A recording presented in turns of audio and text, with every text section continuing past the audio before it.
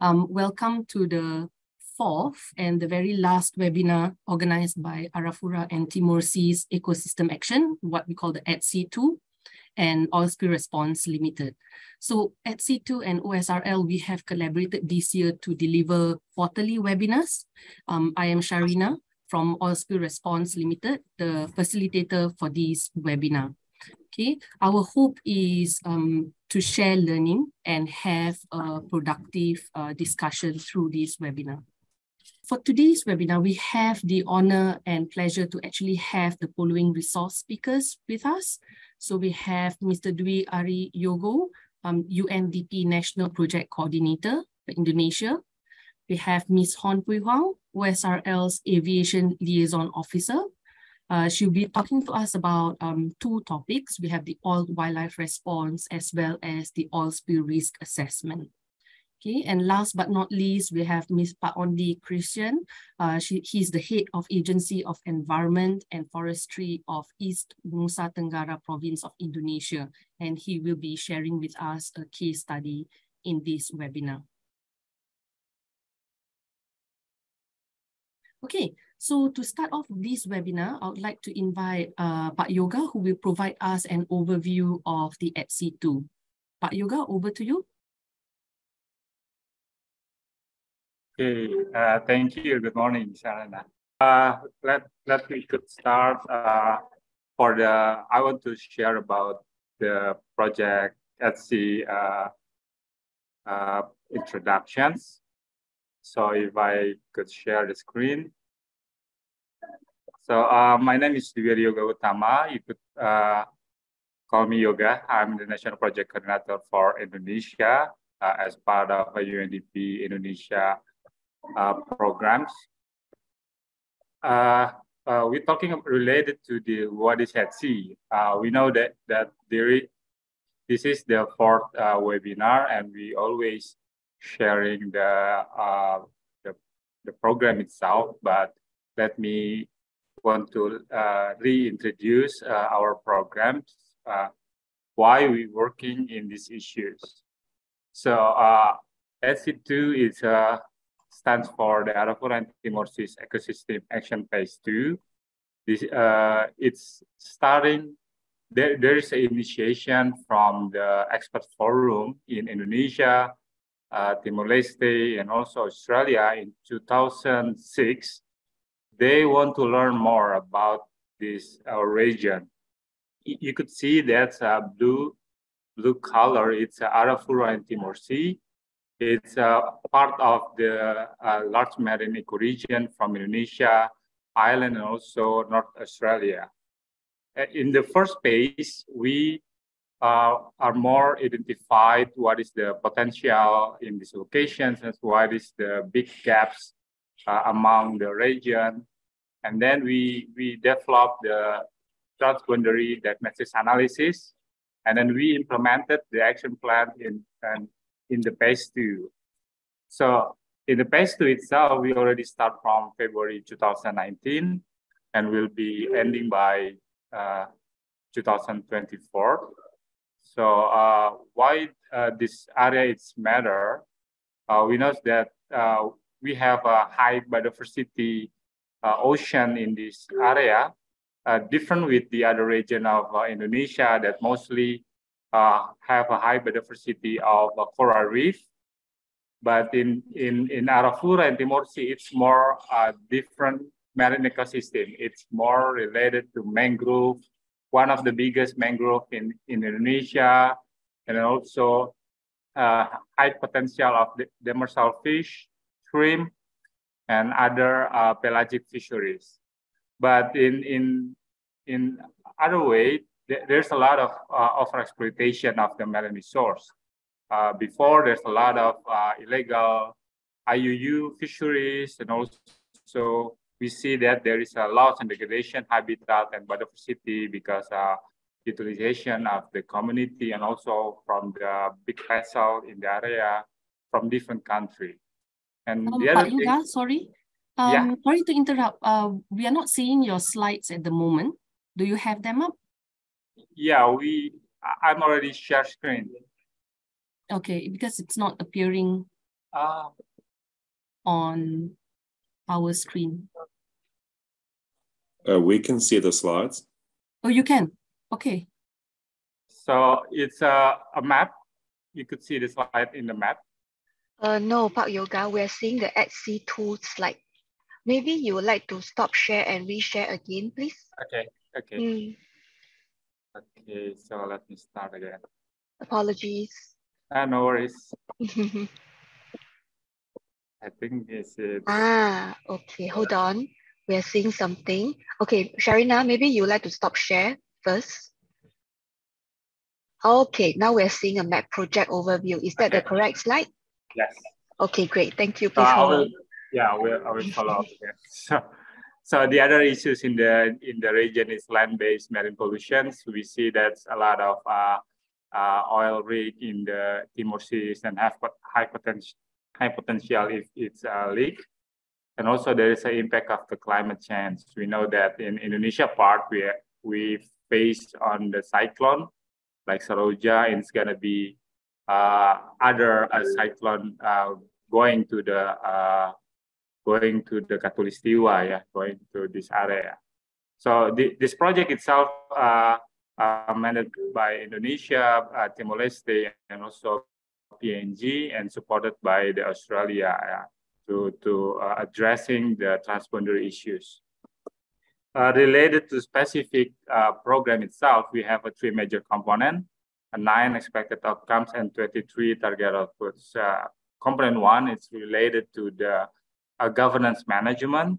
So we're learning from the process like CTI, CFF, and we also want to facilitate the regional government to develop the regional governance mechanism, and also it will be linked with the national mechanism. Yeah, we will be updated the potential of the area and also the issues in the area to support the action plan from among the country. And also in component 2, we work closely with the management of environment itself. So we know that there is 4 main issues that we work in environment and biodiversity. It's related to improve management of fisheries and coastal resources, reduce marine pollutions, conserve coastal and marine biodiversity, and also integrated coastal management, incorporating with the climate change adaptations. And the last component, we're working for knowledge management. So we want to transfer the knowledge among the country. We know that the eastern part of Indonesia has a different approach. It's more related to the traditional knowledge, traditional management of the area, and how the policy will dealing with and integrated with the local policy and local belief. So that's the things that I think the ATSEA one of the major project that link in this region. And for this webinar, we will be focusing on the output 2.2 related to reduce marine pollutions. We want to enhance data information regarding to source and seeing of contamination in ATS. So speaking of that, we have the second year of our implementation. We have assessment on the marine and land-based pollution by Dr. Sintai Wang in 2021. There is 2 main issues in the region. Of course, it's marine leaders. I think it's happened a lot of the water. Yeah, it's big issues in the global one. And the other things is oil spill. If we could see in the map, there's a lot of consequences of the oil and gas in Timor Seas. So there is a high risk of biodiversity if this consensus not managed very well. But from the country itself, we have to prepare how to handle the risk in these waters. In detail assessment, everybody could download in our report. You could scan the report, or also you could visit our website in the publications part. about this webinar objective, we're working with the OSRL to support us to preparedness of the oil spill preparedness in the ATSEA region. And with this webinar, we want to enable information sharing among and build capacity of the ATSEA stakeholder and oil spill preparedness and response. The topic itself is progressively related to awareness of oil spill impact, the understanding oil spill risk, and what it takes to respond to oil spill incident effectively. And we also want to introducing the key principle involved in the preparing for responding to oil spill incident. Yeah, we see that this is the serial webinar. The first one we already talked about cause, fate, and impact of the marine oil spill. And then we also have discussed on the oil spill strategy if it happens. And we also have a webinar specific on the NEBA or spill impact mitigation analysis in PNG case study. And the last one, for the last webinar, we goes to Indonesia. So we have, will be discussed on oil wildlife response. So how the oil spill will be impact to the wildlife and how we gonna manage those impact, and oil spill risk assessment. And also we want to sharing the Indonesian oil spill case study. This comes from East Nusa Tenggara Timor. This is we'll be talking about the Marine Pollution Task Force as one of the two from Indonesia side that have provincial level team to handling risk from the oil spill in the regions. So I think that's from my introduction from the ATSEA-2 project.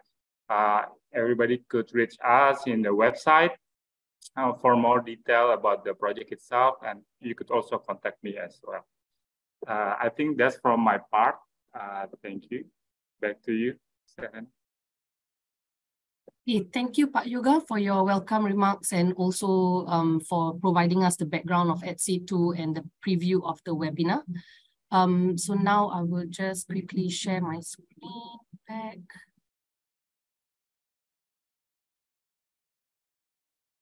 Okay, so with that, we'll move on to providing a quick background of oil spill response.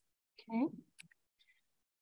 So oil spill response, or OSRL, is the world's leading global oil spill response specialist since 1985.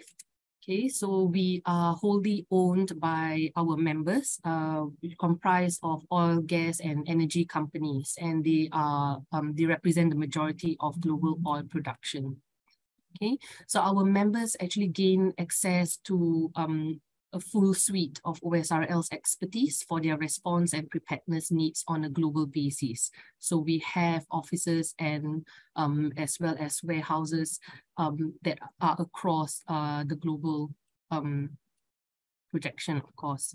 So who we are, again, we are the largest international industry funded cooperative, and we are owned by major oil and gas production as well as transportation companies. Okay, and we provide resources, not just equipment, but as well as expertise, as well as skill sets to prepare for and respond to oil spills efficiently and effectively on a global basis. Okay, and with that, to all participants, you can actually proceed to type in your questions in the chat box as early as now or later during the presentations. So do not worry if your questions are not read or not answered today. We will actually release an online article after this webinar to actually answer all the questions that you have in this webinar. Okay, so what you see here on the screen is an attendance and feedback form that is my administrator will actually have it shared. The link will be shared in the chat box later. Okay, so you can actually fill this in and I'll explain a bit more about it later. Okay, so without further delay, our first presenter is Ms. Pui Huang. So the first topic that Pui Huang will be presenting on is on oil to wildlife response. So Pui Huang, the floor is yours. Thank you, Sharina. So just give me a few minutes to share the PowerPoint point slides first. Sharina, we need you to stop sharing this.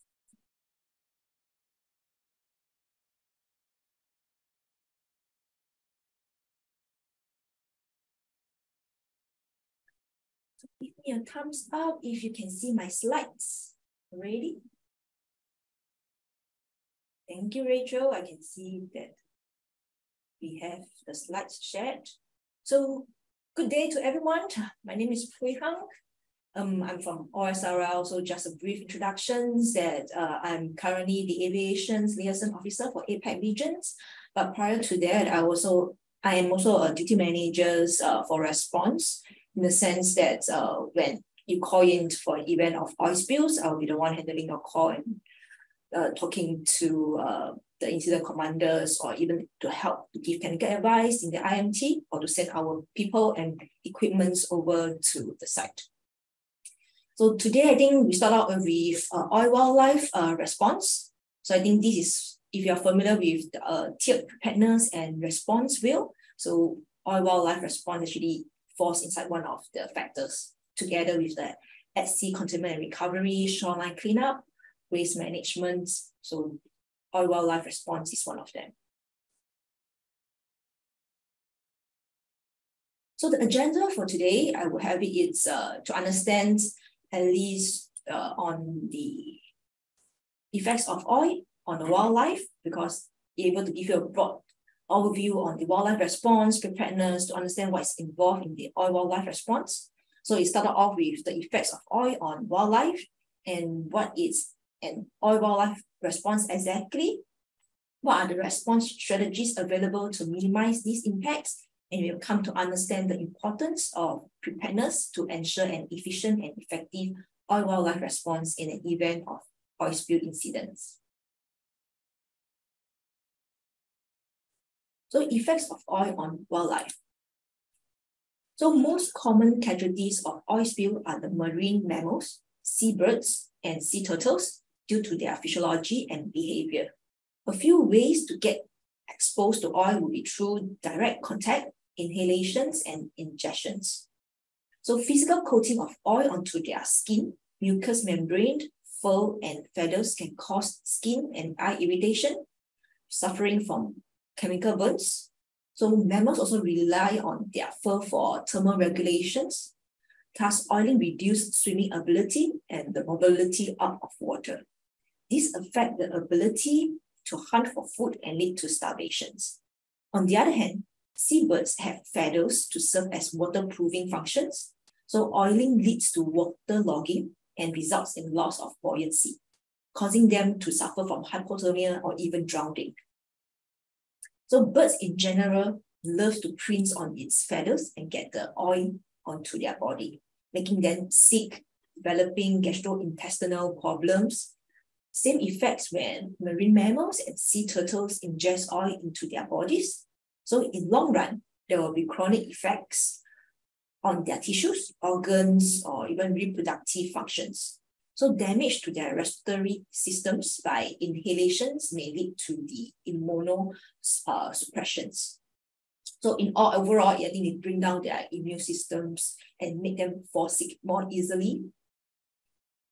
So on the other hand, the oil spill response actions by human interventions can cause adverse effects as the wildlife are driven away from their habitats and suffer secondary impact from inhaling the smoke generated from the vessels and power packs.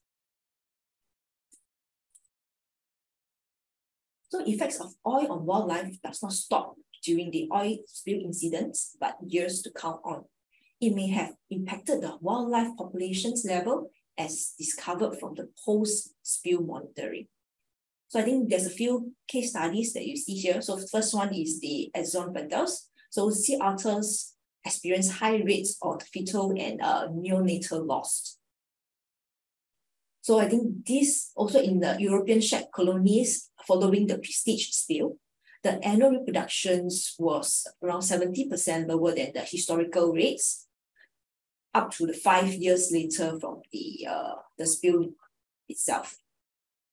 And lastly, I think it's the very well-known deep water horizons in the Gulf of Mexico. So the bottlenose dolphins in the northern Gulf of Mexico found their reproductive success was a tip less than comparative populations in the 5-year studies. So I think these 5-year studies, but the effect is like ongoing, and we do not know what is the exact impact that will cause to the population levels. So, however, it's actually difficult to determine the specific mechanism of reproductive impairment in observational wildlife studies, because there are factors that may contribute to the environment, not necessarily only oil spill, but the plastics or the pollutions in the current, I would say that modern world. So, but definitely, once an incident happened, the post-spill monitoring will have to carry out, and to a certain extent, they can help you to measure the impact to the wildlife in that region. Another indications that you can measure the impact or the effects on wildlife would be the carcass recovery. So it's usually used as an indicator in measuring the impact on wildlife, but it is actually difficult to measure the actual impact. So why would I say so? Because you can see that there's different factors in the diagram. In many cases, you only can see what you see. So the carcass may sink to an extent, and the wind current conditions may bring the carcasses away from the shore or even deeper down from the original spill locations, or some dying underwater that you may not be discovered anymore. And later you can see that when they are strained on the shoreline, it can be a remote stranding where it's not accessible by humans, and you're not able to see that to recover any carcasses, or the scavenging by the other predators in the regions. So I think all this will constitute to a limited accuracy for the impact on wildlife, but nonetheless, I think it formed the baseline data to help us understand the effects. Yep, so moving on, I think that's like give you a brief introductions on what are the effects on the wildlife. The first, how they actually get impacted through contacting with the oil. Second, what is actually how we actually measure using the carcass recovery as well as the post-spill monitoring to measure the actual impact, or at least close to whatever we can discover. And moving on to exactly what is oil wildlife response. So there's a definitions by APICA IOGP guide. So it states that it is a combination of activities that aim to minimize the impact of an oil spill on wildlife, such as birds, mammals, reptiles, by both preventions of oiling when possible and mitigating the effects on individual when oiling has taken place. So it is a broad definition that encompasses a wide range of activities, from initial preventative measures through to mitigating impacts on oil animals. So an oil wildlife incidents can have complex problems. So I think one very headache and complicated ones will be the wildlife will not be able to understand what you're trying to tell them. They will not understand English or Malays or Indonesians, native language, or any kind of language that you're trying to communicate with them. So I think that itself already make one very complex problem to solve, because they will not listen to whatever you would want them to do. And secondly, I think poor level of preparedness in terms of, do we actually have an existing oil wildlife plans in place? Do people know their responsibilities and roles in dealing with the oil wildlife, or they don't know how to deal with them? So do we have actually adequate resources in terms of trained personnel, equipment, or facilities to house all these oil wildlife? And the number and types of wildlife casualties can actually make a difference. Imagine even a small spill can have a large impact on wildlife. It depends on the number of species or the vulnerability of the species being impacted. So even though there's only a small populations, if there's in the region or that seasons is a nesting seasons or migration seasons for other shorebirds or other seabirds to come in. So I think that can actually greatly increase the complexity in terms of managing oil wildlife. Animal welfare issues or the local legislations. So in terms of priorities in certain species to receive treatments from others, or euthanasia is one of the options that you want to consider. Is it in the plans? Or do you only want to decide when things happen or when the incident happens, then we are talking about it? But many of times, what are the priorities in certain species to receive treatments will depend on the, I think, will be from the top down, from the, I think, the national agencies, the environment agencies to advise, or prior to that, do you actually have a list of the vulnerability list or endangered species list that we already have on hand to decide which type of species will get the priority treatments. Humanitarian issues. So it's to protect the public from distressed wildlife, which may attack people, or even the members of public contact disease from the sick, direct contact with oil without proper PPE, or even the oil wildlife suffer from more stress and damages from the poor handling by untrained personnel.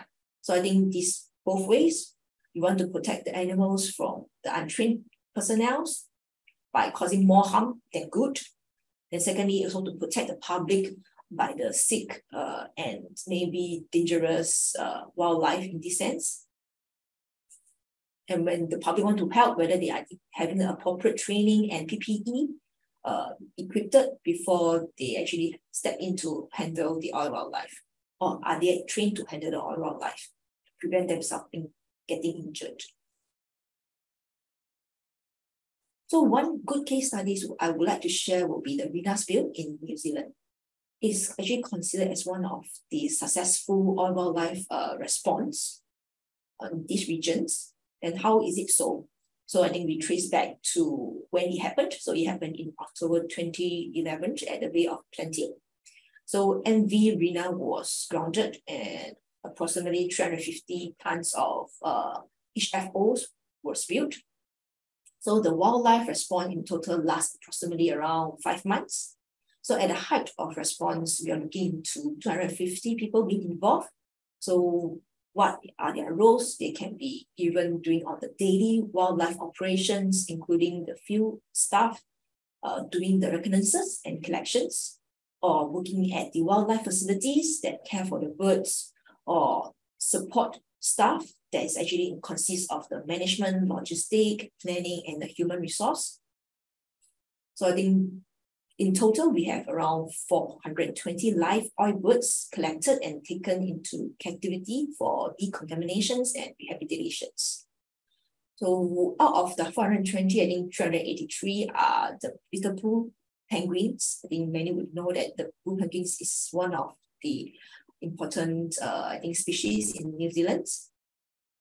And with the 383 birds emitted, 365 have been released back into the wild, constitute to 95% success rate, which is very high. In addition, 60 northern New Zealand doctorals were preemptively captured. However, 6 died in the captivity. So you think that the 60 numbers maybe is a relatively small number, but actually it constitutes around 10% of the total populations in New Zealand. So I think that can cause one of the alarm for having these endangered species to be harmed by the oil. As such, also over 2,000 seabird carcasses have been recovered. And the success was built on the multi-year preparedness effort by Maritime New Zealand and ATSEA universities. How is it so? So I think just give you a background information. The wildlife response is fully integrated into New Zealand oil spill contingency planning.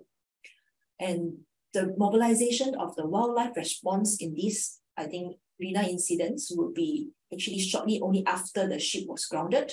So I think by day one, the information gathering, assessments of the spill site, of the vessels, or even mobilization of the equipment or wildlife equipment has started. And by day 2, I think there are actually few teams being mobilized to go for search and rescue, or even for collections of oiled wildlife in the region. And the wildlife facilities has also been mobilized, or at least to step up. So all the facilities, be it permanent or temporary, has been identified in the plan. And from the day of mobilizations, I think simultaneously reconnaissance and collections of the data, field team being sent out to do surveys and to do collections of captivities, and also the setup of the wildlife facilities has been simultaneously, concurrently being activated. So by day 3, the wildlife facilities are ready to take in the odd animals, and the first odd bird has been emitted.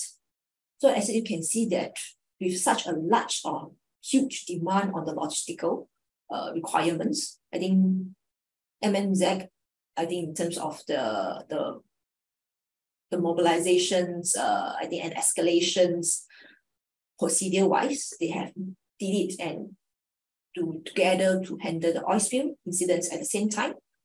So I think that caused the success to the wildlife response, oil wildlife response.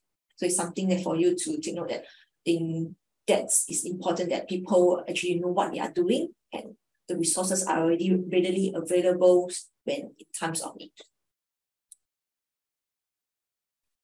Then with that, we can dive into what are the wildlife response strategies. But before that, I have one small activities for everyone. So I have these 3 pictures. They actually individually, they represent different kind of wildlife strategies for you to match the pictures to their corresponding wildlife response strategies. So I have Rachel that will put up a poll. Then you see this into these 3 areas, which is the primary, secondary, and tertiary. So with now, I think please cast your votes to think what is picture A that match to. Is it a primary, secondary, or tertiary? Or B is a primary, or B is a secondary? Or even C to you is a tertiary, secondary, or primary? So please, can I have your votes in?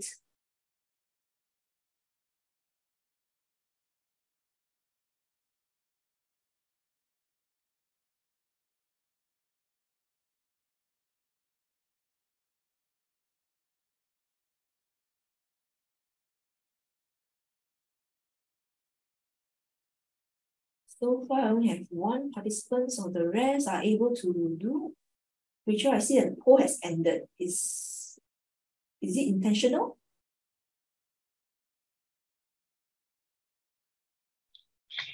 No, actually it ended by itself, but let me just launch it again. Can you hear me? Yeah, I can hear you, yes. Okay, let me relaunch it. Thank you. All right. Now, thanks everyone. So I need your contributions. Help me to cast your votes again. Yeah, I can see the votes are coming in. Just make a guess on how these pictures match to the response strategies.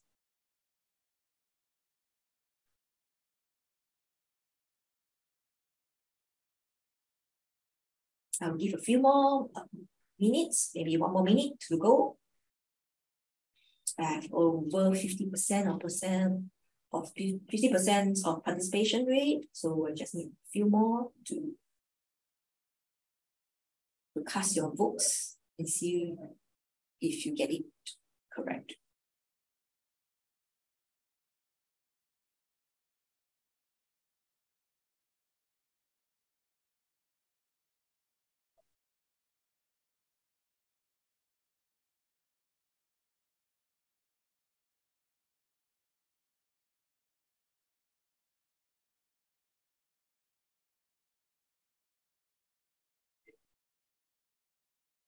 Okay, we can count them down. Maybe 5, 4, 3, 2. Last chance to get your votes in. And Rachel, you can end the vote and the polling, sorry. Thank you. So I think you can see the results. So let me just see. We have a few different choices. So most of them voted for the third one, tertiary, primary, and secondary. I also have other choice on primary, secondary, tertiary, and primary.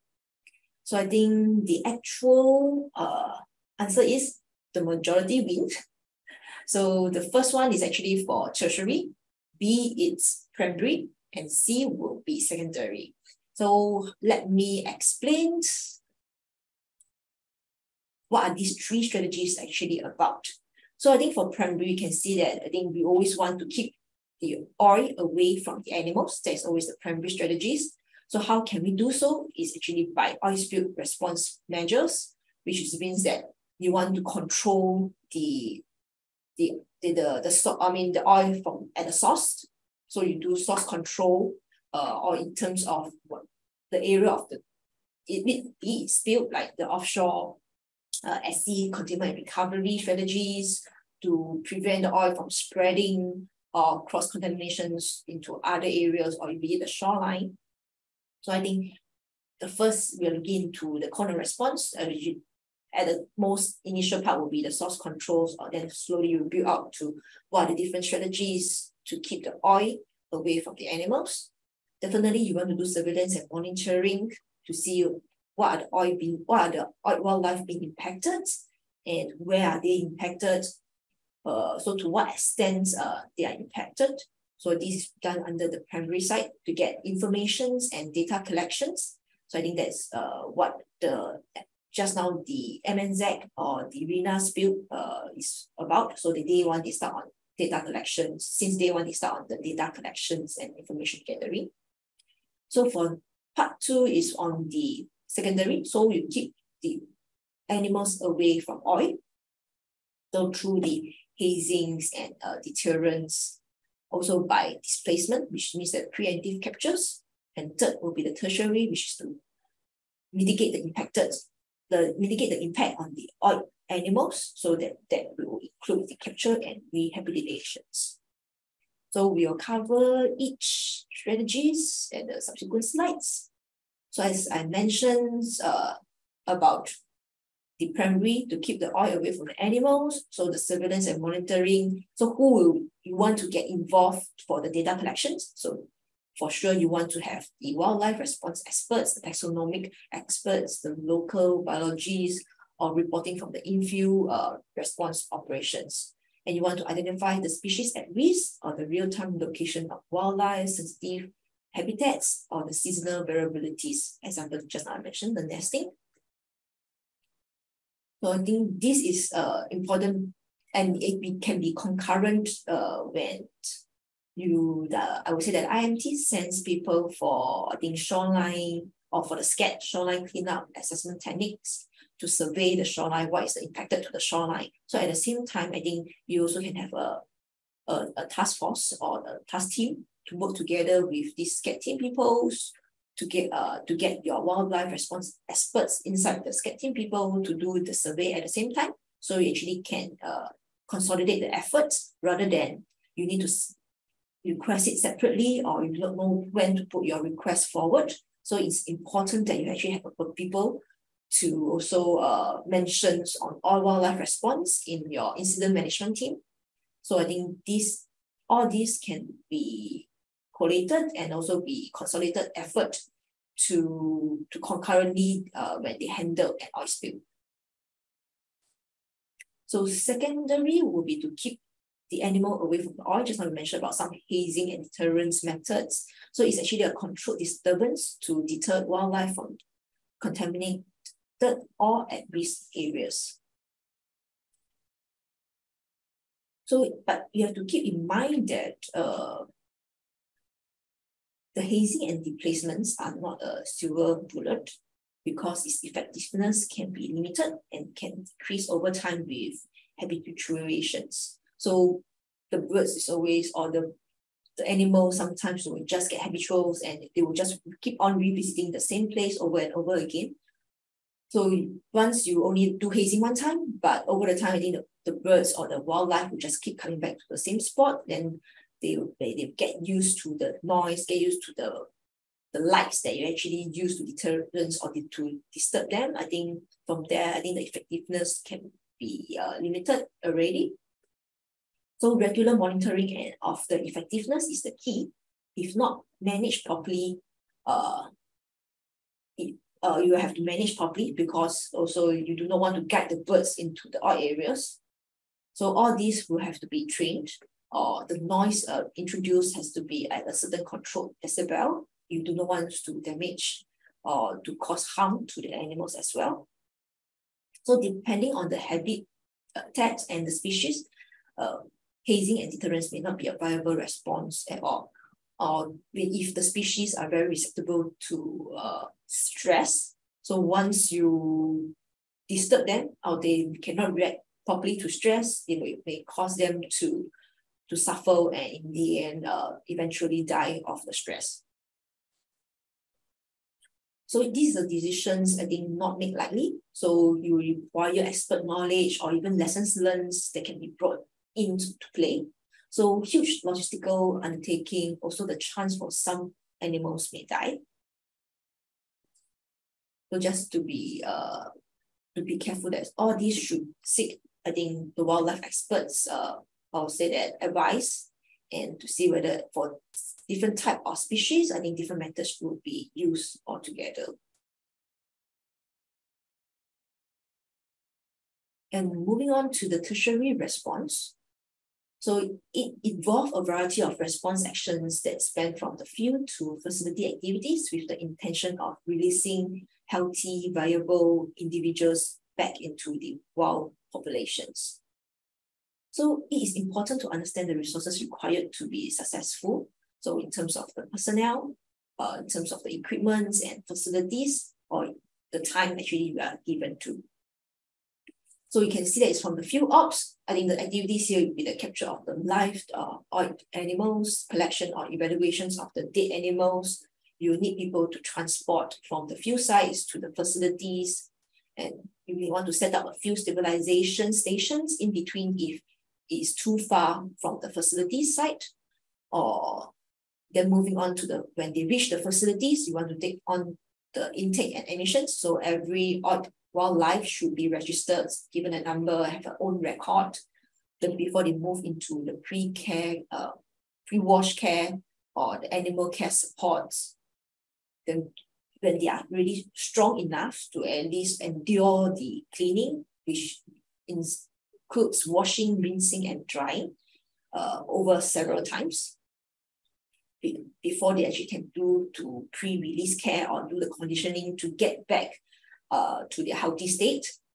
And lastly, to release them back to the wild populations, and we'll do a post-release monitoring. So all this process needs time, and in the average, we're looking about 2 to 3 weeks per animal. Definitely, it will depend on the type of animals, type of species we are handling, or the conditions of the wildlife at that moment or at their state. So these actually are often underestimated and require pre-planning. So you can see that there's a huge logistical demand to just when you take in the wildlife. And another part or a bit sensitive is the triage and the euthanasia.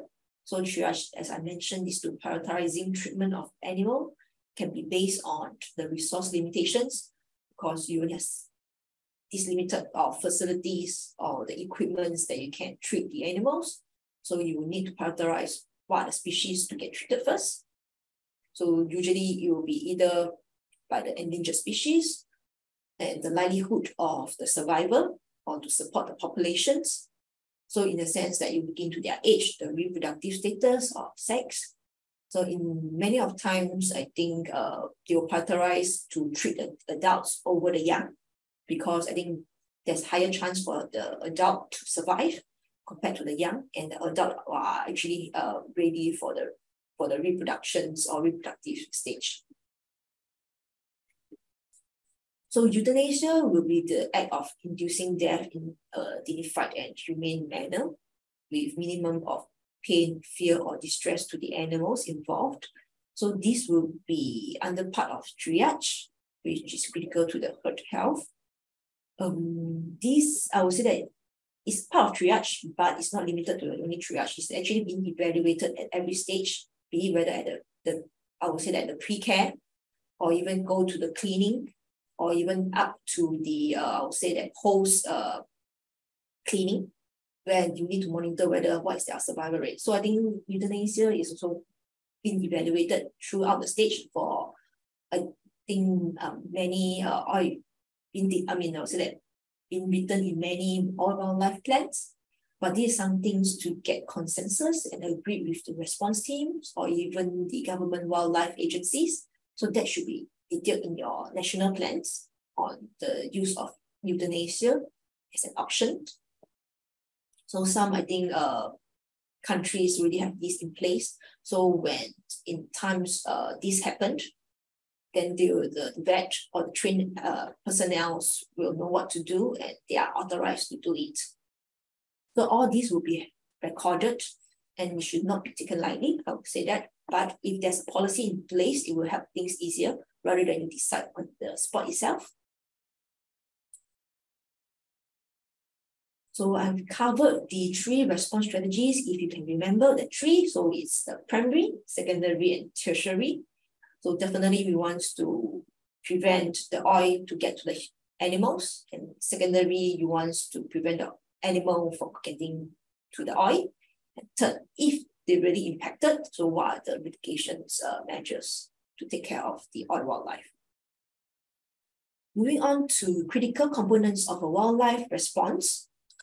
I think there are several factors that you can see here.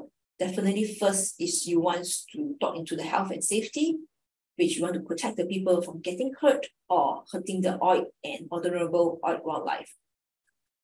So do you have actually the safety plan in place? Appointed safety officers, are the people trained to do what they're supposed to do? Then do you provide the training and do you provide the appropriate PPE to protect the people? Then secondly will be the documentations. I think good documentations is important, be it for the compensations or the future studies or investigations. So it can be in the form of paper or electronic records. This is often, I would say that people find it tedious, but it's a very crucial, I would say that, steps that you need to do, because many of times people want to learn back from the past histories or past lessons learned, or at the same time when it comes to a dispute, all these documentations will become handy in terms of what the decisions made, why do you actually, in what basis you make all these decisions, have it been recorded, has it been discussed? So good housekeeping of the documentations is important for dispute, be it for the authorities, for the organizations, or even with the public actually questions. And lastly, I think the communications. So strong and smooth communication is crucial with the stakeholders involved. So internal for efficient response, external for reassurance and the reputations of the company. As you can see, I think the bottom left pictures, there's actually some setups on the lightings, people are getting interviewed. So this is actually real, I think, examples. It's a CNN reporters to check out, I think, the Macondo, the Deepwater Horizons response. So they are being, media are being invited to view and to understand the rehab process and up-to-date progress on the oil wildlife response.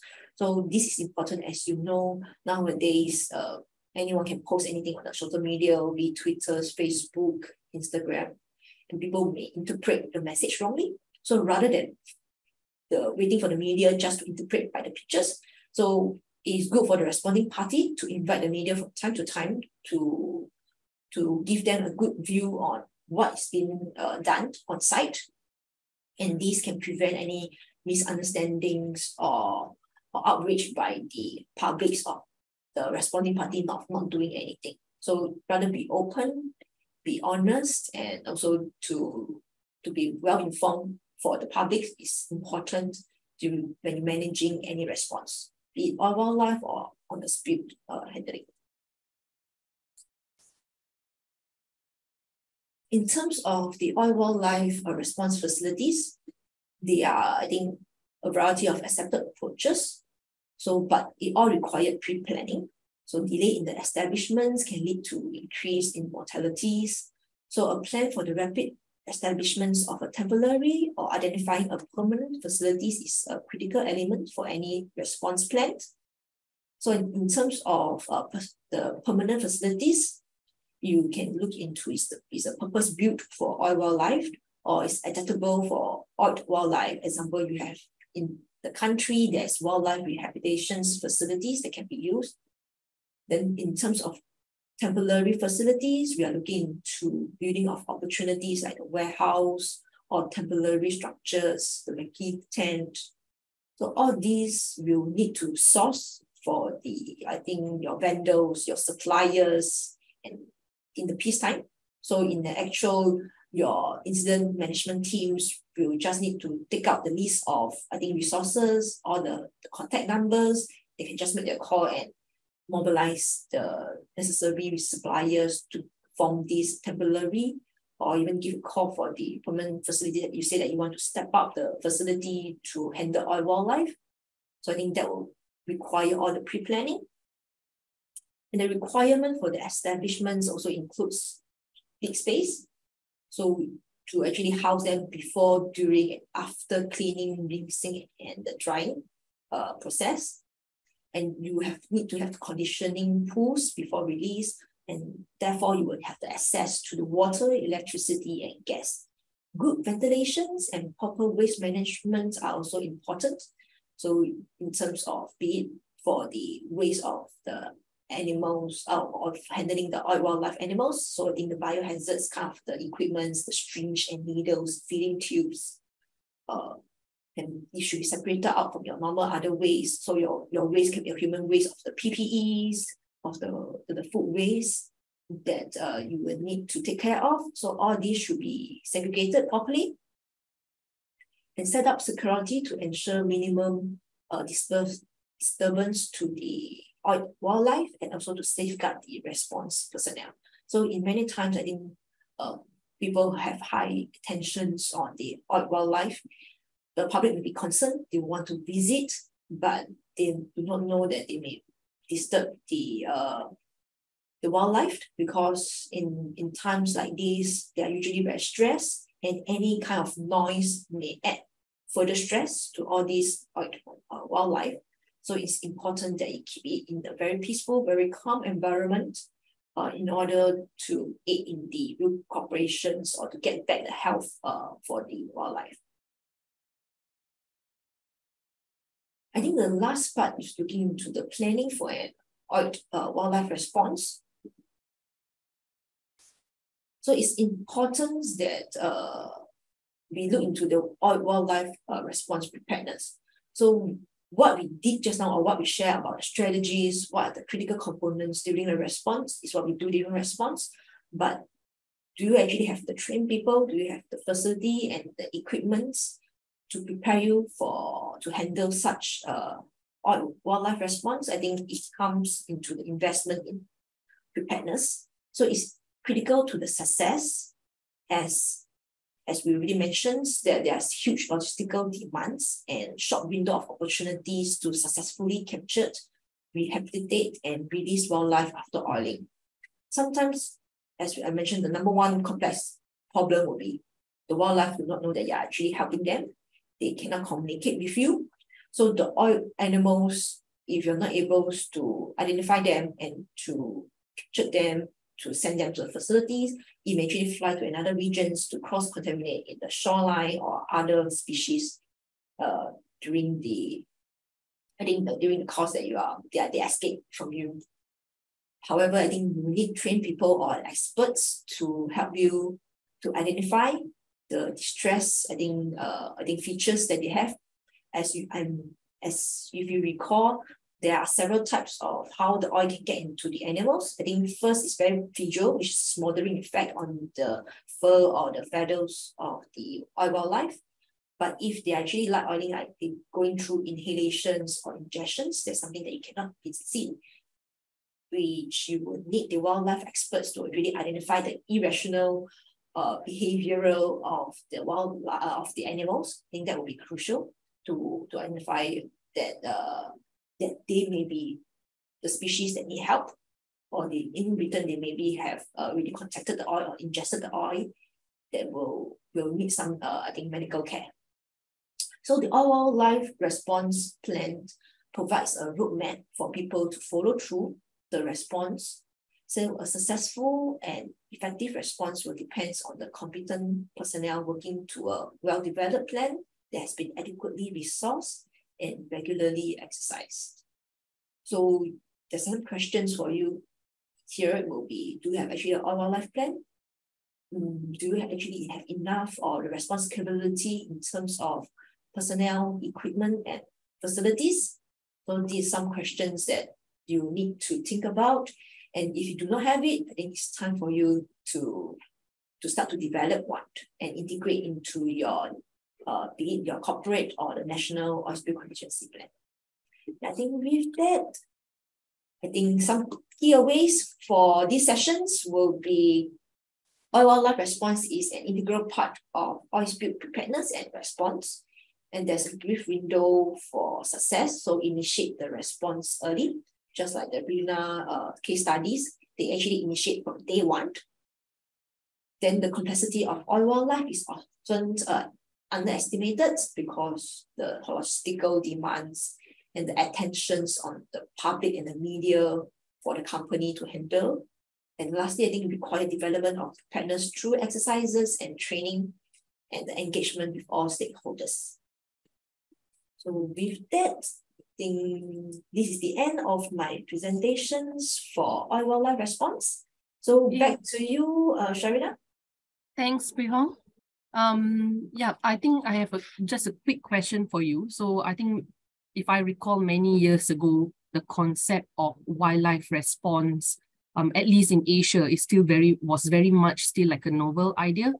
But I can see that it has slowly gained a higher priority over the years.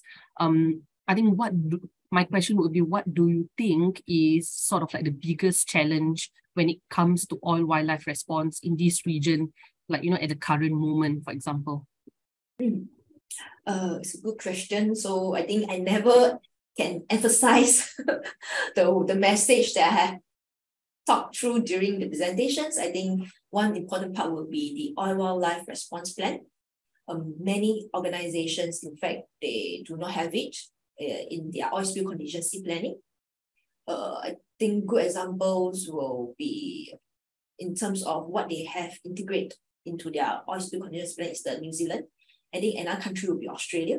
So it's, I think, mandatory for the organizations to include oil wildlife response plan into their OSCPs or the OPEC. I think Australia is known as OPEC, the Oil Pollution Emergency Plan. So I think once they make it, I would say that be whether compulsories or their high awareness to incorporate oil wildlife response plan, I think these will help or will gain the awareness for many organizations to take notice of the huge logistical demands, be it the trained personnel, the facilities that is required, the big space just now we talk about, and as well as lastly the equipments. All these require specialized equipments, special trained people to handle oil animals. It will be another skill set apart from handling oil itself. Okay, thank you so much, Prihong. I think that's a really interesting session. So I think to all participants, if you have any questions, do not wait till the plenary session. It will be addressed primarily in the plenary session, but do type your questions in as early as now or anytime during the presentations. Okay. So we are actually fully utilizing Prihong's expertise for today's webinar. So the second presentation is also going to be by her, but her topic now will be about oil spill risk assessment. Okay, we'll just give her a couple of seconds or a minute to just drink up some water, and then she will proceed with her session. But for the rest of you, can you please check your chat box? We have already shared the link to the attendance and feedback form. So you can indicate on the attendance form whether you require an electronic certificate. So we request the participants to complete and submit the form to us after the webinar. Okay, so Pui Huang, over to you whenever you are ready. Thank you, Sharina. So just let me share my slides.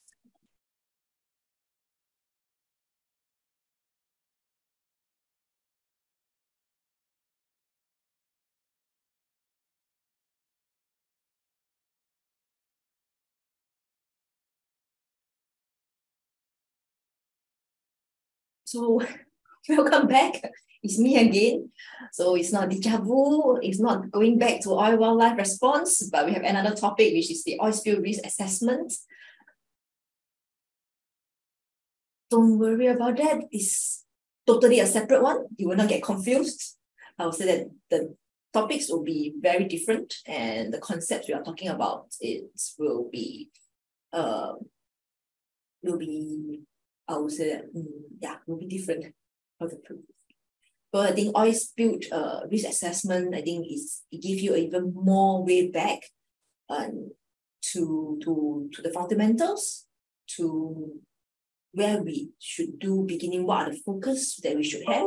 So I think oil wildlife response is also form part, I think, of it when we do our oil spill risk assessment.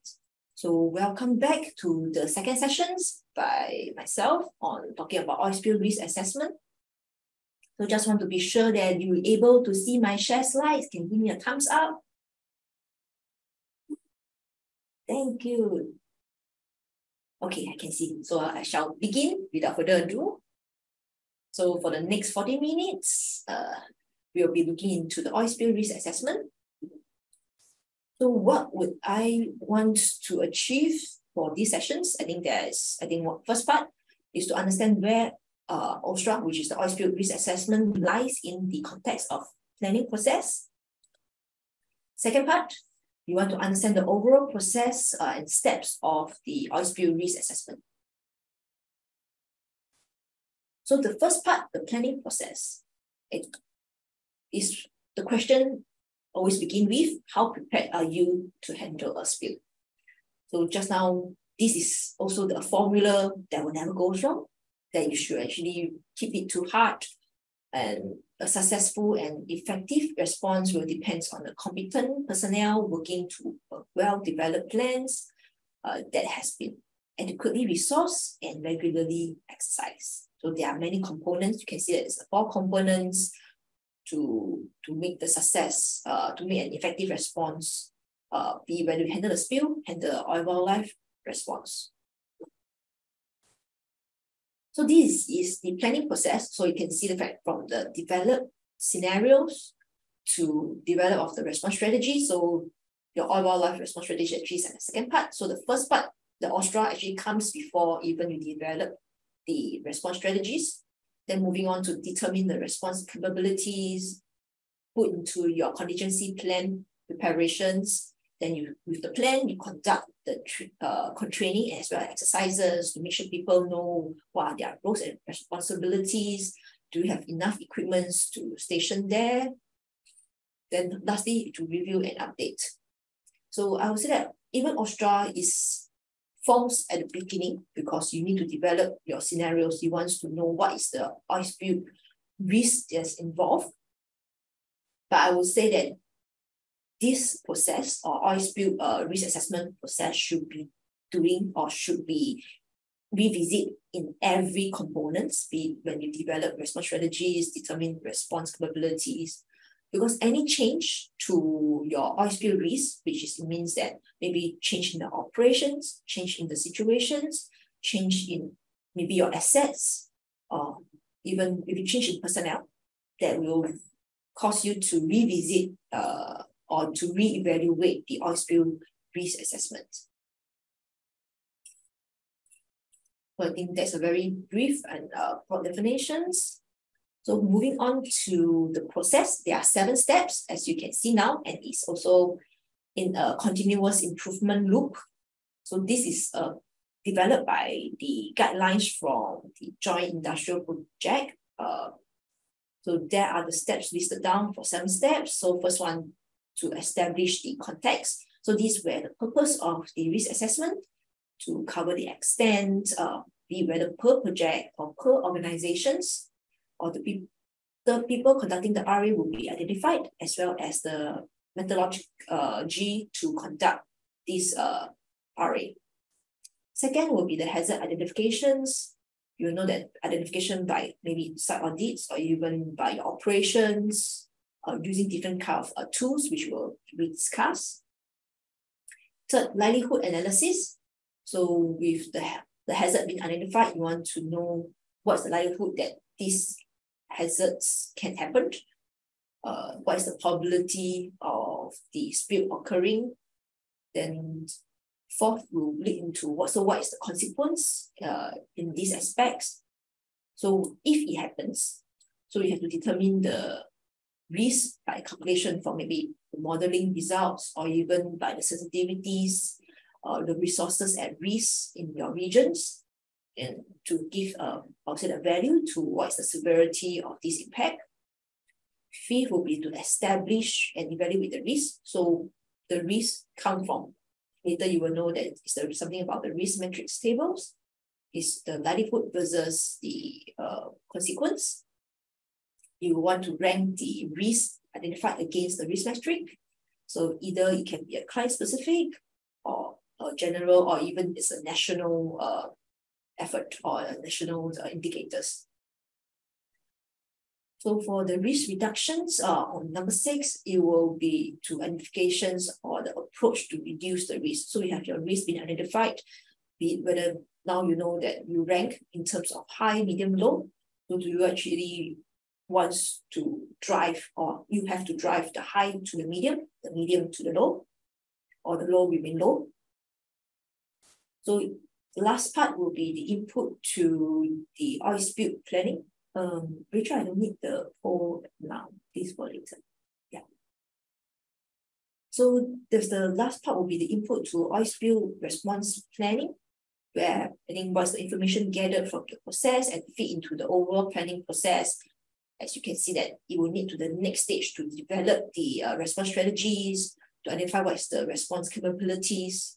So I think the last part will be the information that will be gathered and feed into the I would say this loop for continuous improvement. So let's begin with the first step. So how we actually establish the context of the assessment. I guess see breakdown to objectives, scope, methods, boundaries, and risk tolerance criteria. So the C's criteria. So I think the main objective of conducting the OSTRA is to determine the onshore or the offshore activities, or both. They are in line with the corporate risk tolerance. So this is achieved by identifying, categorizing, or evaluating, and lastly presenting the risk. So other objectives also can be used to support for decisions making, or is it a basis for approval by regulatory authorities, or is a basis for stakeholders communications. So I think it depends on what is your objective, but the main thing is definitely for this is to determine the offshore activities or onshore activities that will be in line with your corporate risk tolerance. For scope wise, I think it's really to identify and evaluate the risk to the environment from the accidental oil spills. So the environment, we are looking into the ecological and social economic factors. So it can be beneficial to communicate with the relevant stakeholders to ensure the scope of assessments meets the needs of both the operators and the relevant stakeholders. The method adopted will be from the best practice and also the industrial practice in the geographical region and also the regulatory regime. For this, I think for next will be the boundary. So you want what to be included or not included in this assessment. If not, I think the whole world is your boundary. So you want to limit to what is being related for this assessment. In this case, will be the oil spill, maybe limited to your area of operations, or what is the time of your maybe your campaign. So all this is the boundary that you will need to set for your assessments. And lastly is the risk tolerance criteria, which means that the risk level should be measured against the ecological and socio-economic risk tolerance criteria. So it's actually defined by the maximum likelihood of a certain consequence which is tolerable for the operating companies. So I think with that, I think you establish your step ones to define the context of the assessment.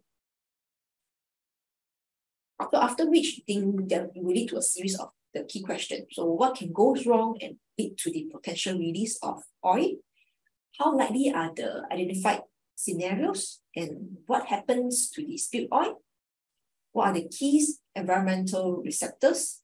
What is the risk of the environmental damage? And lastly, how is the established risk utilized in oil spill response planning? With all these questions, you will be guided and you'll see that how it will lead to the step 7. So step 2, you will, once you set the context, you will want to identify what is the hazards. Okay? So it's stated with the facilities and operations. So I think hazards, as we all know, is anything that is a potential to cause harm. So you want to study what can cause harm to your facilities and operations. So what are the threats or even the circumstances which may trigger hazardous events? So you want to identify the potential characteristics of the hazardous events and identify potential preventive measures. So I think potential characteristics may be, is it the offshore activities or is it the onshore activities? So what is inside your facilities? Is it the terminals and ports? Or maybe it's the offshore rig platforms or the wellhead platforms. So do you have the vessels that's traveling or the FPSOs, collisions, pipeline leakage? So all these activities that can lead to oil spill, it will be considered one of your potential hazards identifications. So you can see that on the right, you have actually the pictures on all the offshore activities in the ATSEA. So you can break into, I think, the step-by-steps. So just as mentioned, if, example, you have a port or terminal activities, you want to list out any scenarios that can lead to oil spill. Then after which, you want to have deep dive into the details. Examples, what kind of oil we are looking into, what is the quantity likely to spill in the worst case scenarios, and what is the characteristics of oil? Is it very persistent or is it a very heavy oil? So all this should be, I would say that, document down. And lastly, if the oil spill were to happen, what will be the resources at risk in your nearby regions? So you look into the environmental and socio-economic or cultural factors. So some tools that can help you is the hazards and operability studies, which is the HAZOP, which is the hazard identifications, or even the failure mode effect analysis, the existing data that can help you to identify the hazards in your region or the area of operations. So the output is to list out the hazards, but we exclude the likelihood or the probability or the consequence at this stage first. So you just list out any or every type of hazards that associates with your operations or facilities. So after which then we will, I would say that, do the likelihood and the consequence in the subsequent step. So how you need to document it, so you can actually use a spreadsheet for the ease of reporting, reference, or sorting out. So one example that I think I will show it here is just for illustration purpose. So some activities that's happening at sea, which is the shipping activities, oil spill explorations and productions. Perhaps there are some inland facilities like the oil terminals, ports, etc. Using the map on the right. Then you actually populate to the information just like I mentioned. So what kind of port or facility activities that happens in the region. So maybe there's an oil storage and distribution. So that is the purpose. Then what's the possible oil spill scenarios? Well, because you have vessels to come for unloading, loading. So they may be has a chance for vessel collisions and the tank may breach and resulted into the loss of product in the tank. So what kind of oil has been released? Maybe it's a light oil, gasoline, diesel, bunker oil, or even the marine diesel oil. Then what are the volume that we're looking into? Perhaps give an estimate what is the tank capacities or what's the worst case scenarios they can have. Then what are the characteristics and other informations, like is it a continuous, because maybe only one tank is breached, but the other tank is unstable and may breach any times, or actually when the vessel collisions, it actually hit the pipelines beneath and there's a chance that there will be the leakage for the pipelines. So all these you can actually put it in. Then the location and that long, that's important so that certain at a later part can do a modeling trajectory to see where if were to leak, then where will be the movement of oil. And lastly, you want to know what is the environmental and social economic sensitivities nearby, whether you actually, I think many times I've heard that this fisheries is very important in this region.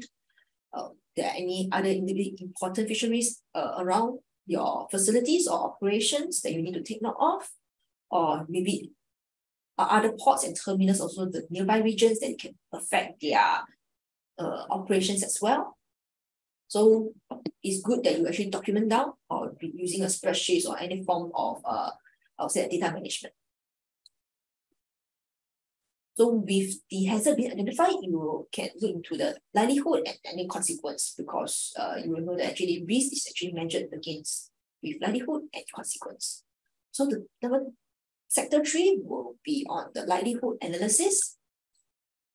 So what we are talking about likelihood analysis. So likelihood is actually what is the chance of hazard events happening. So what are the chances? It's just like in being in that region, you will give in terms of vessel collisions. So what are the chances that you will happen vessel collisions in your operations or your facilities?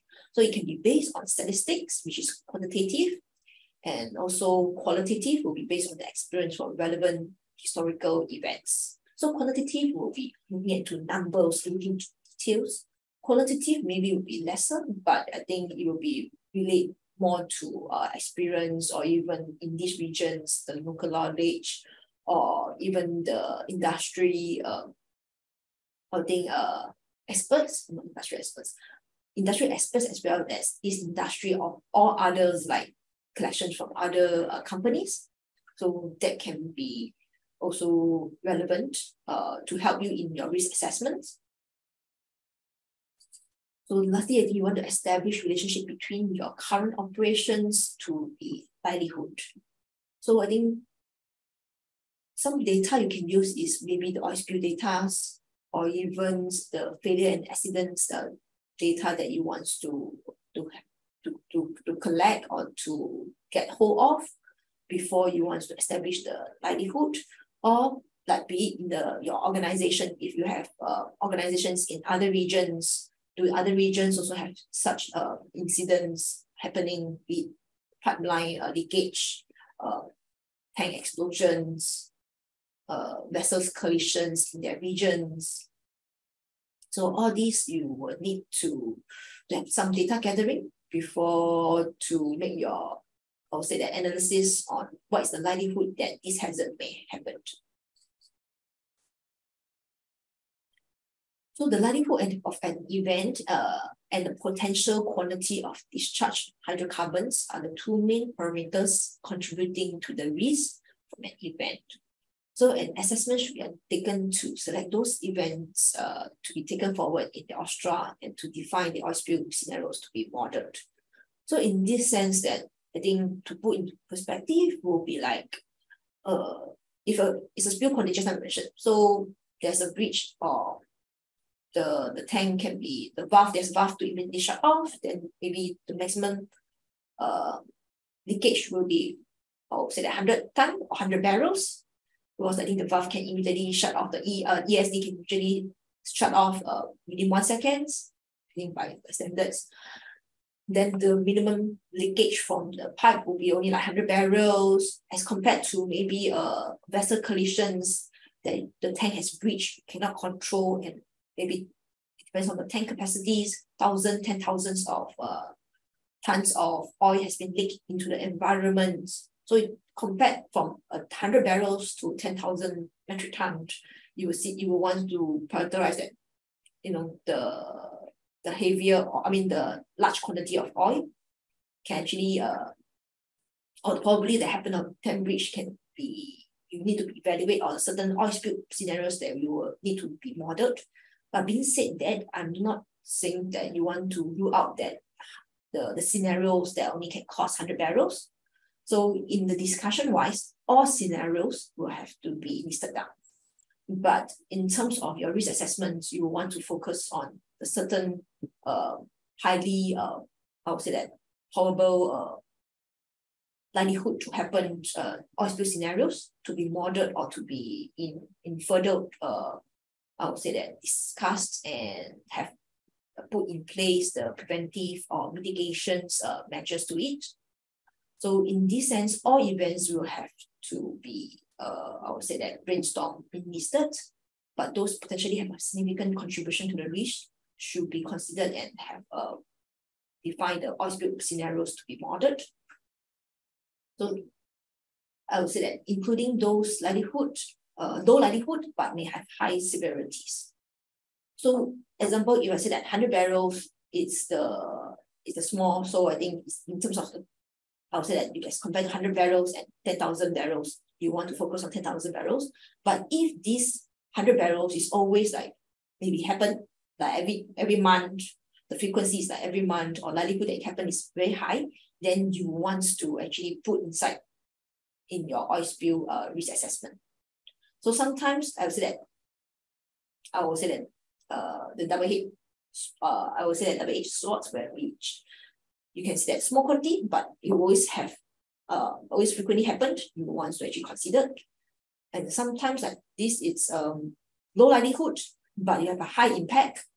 Example, unlikely the tank will breach, and then unlikely there will be explosions, then you don't want to consider, which is wrong, because even though it's unlikely that you can have explosions, but the impact is great, you would actually need to consider.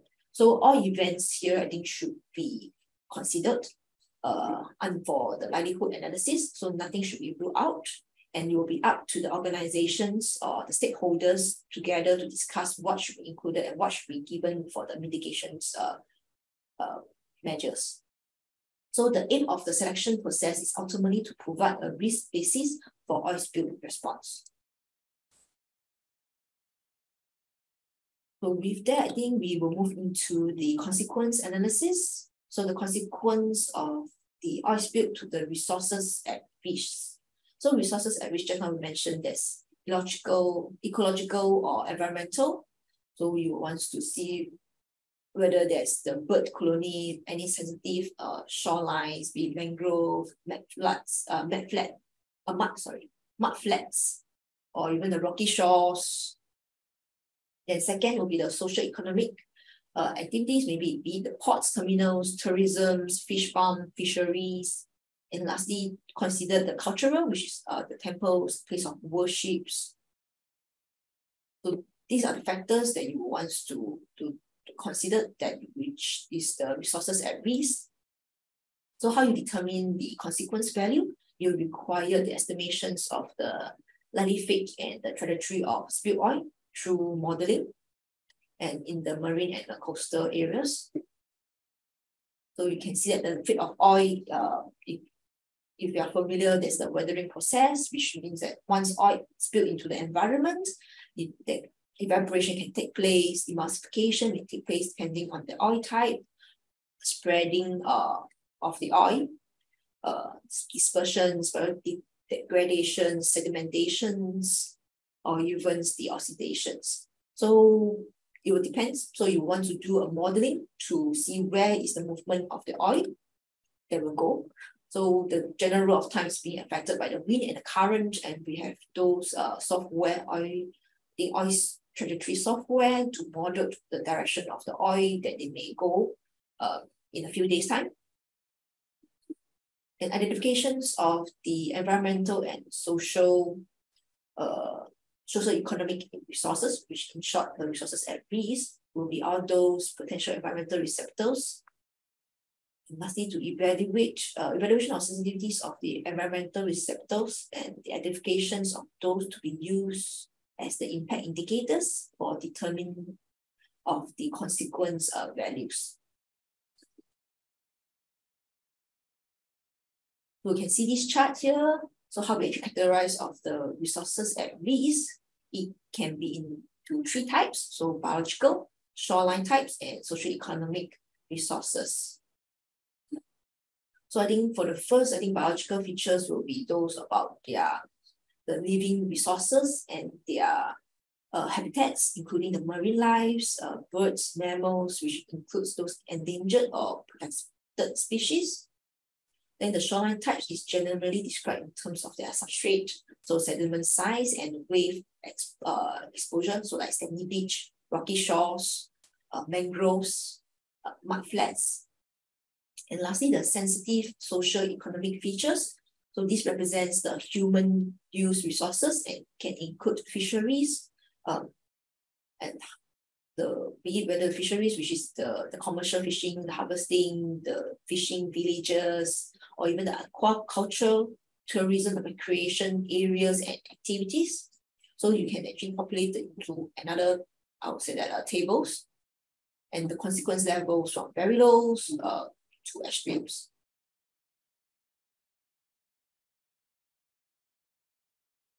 So with the establishment of the livelihood and consequence, you will now able to establish and evaluate the risk, which is the main bulk that I'm going to talk about.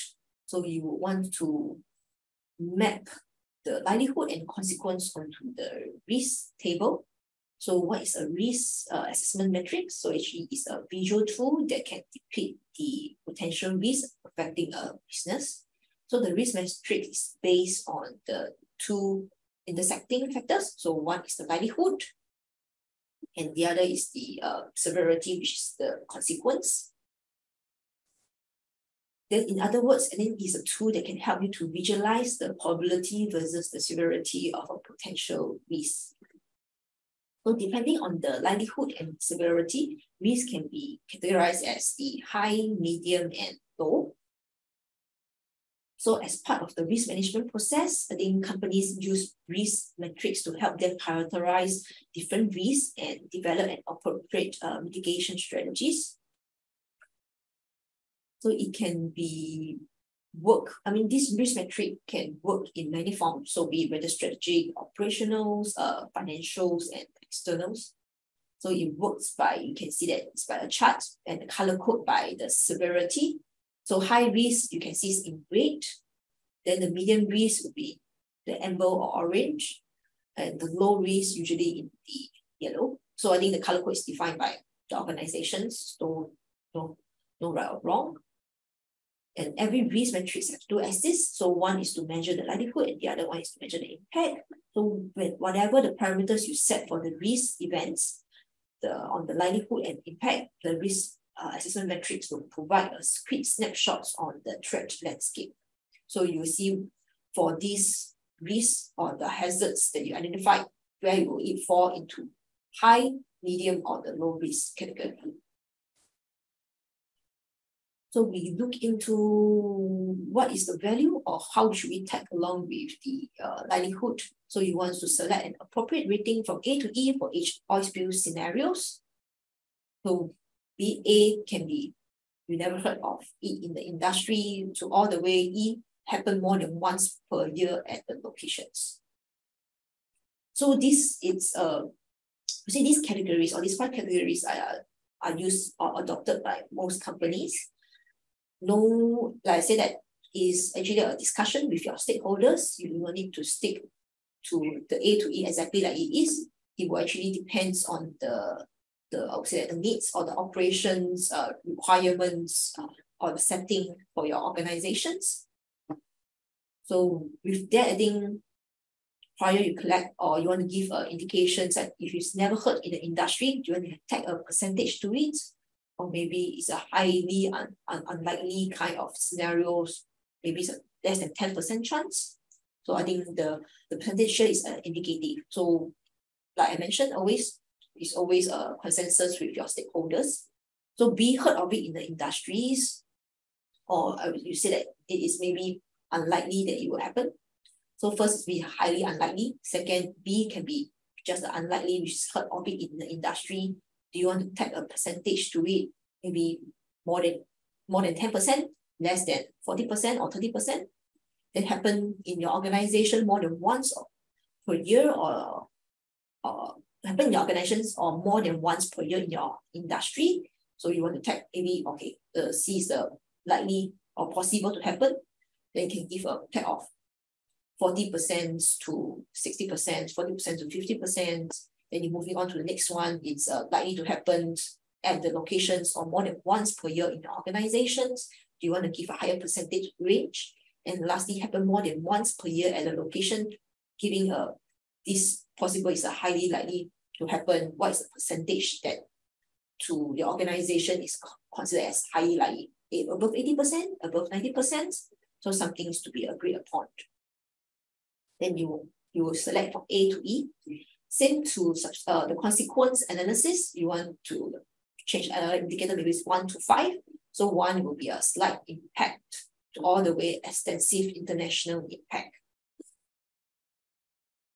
So select an appropriate, so it's 1 to 5. So the factors to consider will be any biological sensitivity nearby. Just like I didn't mention the 3 factors. So do we have the seabirds? Is it a turtle nesting areas? All these will be considered to the population sensitivities to disturbance. Also, you will want to include the resilience to oil pollutions and the ability to recover after oil pollutions. So the consequence is that whether your seabirds are resilient to the oil pollutions and the ability to recover after the oil pollutions. Same with the turtle nestings. So all these is like, then you tag and you consider whether what is the impact and give a rating from 1 to 5. For shoreline sensitivities, I think we are looking to like, what is the holding capacities for the oil? How effectively it is cleaned by the natural mechanisms? Or whether is it like, as compared to one example would be the oil persistence on exposed high energy rocky shores versus the I would say the mudflats or the marsh or the wetlands or mangroves. So I think the high energy rocky shores will be substantially, I think, less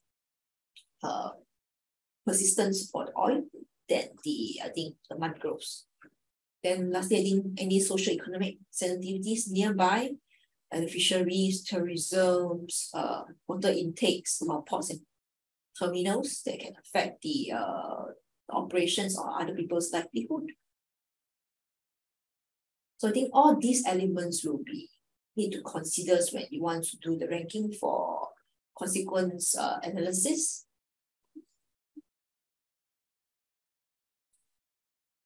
So with that, I think the establishment of the risk will be combining the likelihood value and the potential consequence of each scenarios. So this is a 5 by 5. Just now I think mentioned from A to E and 1 to 5.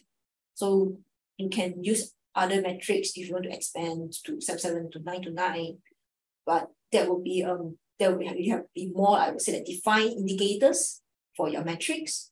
3 by 3 is rarely used, not saying that it's not possible, but because it will bring a lot of your risk into a high or medium and low. So having a more widespread metrics will give you a better indications.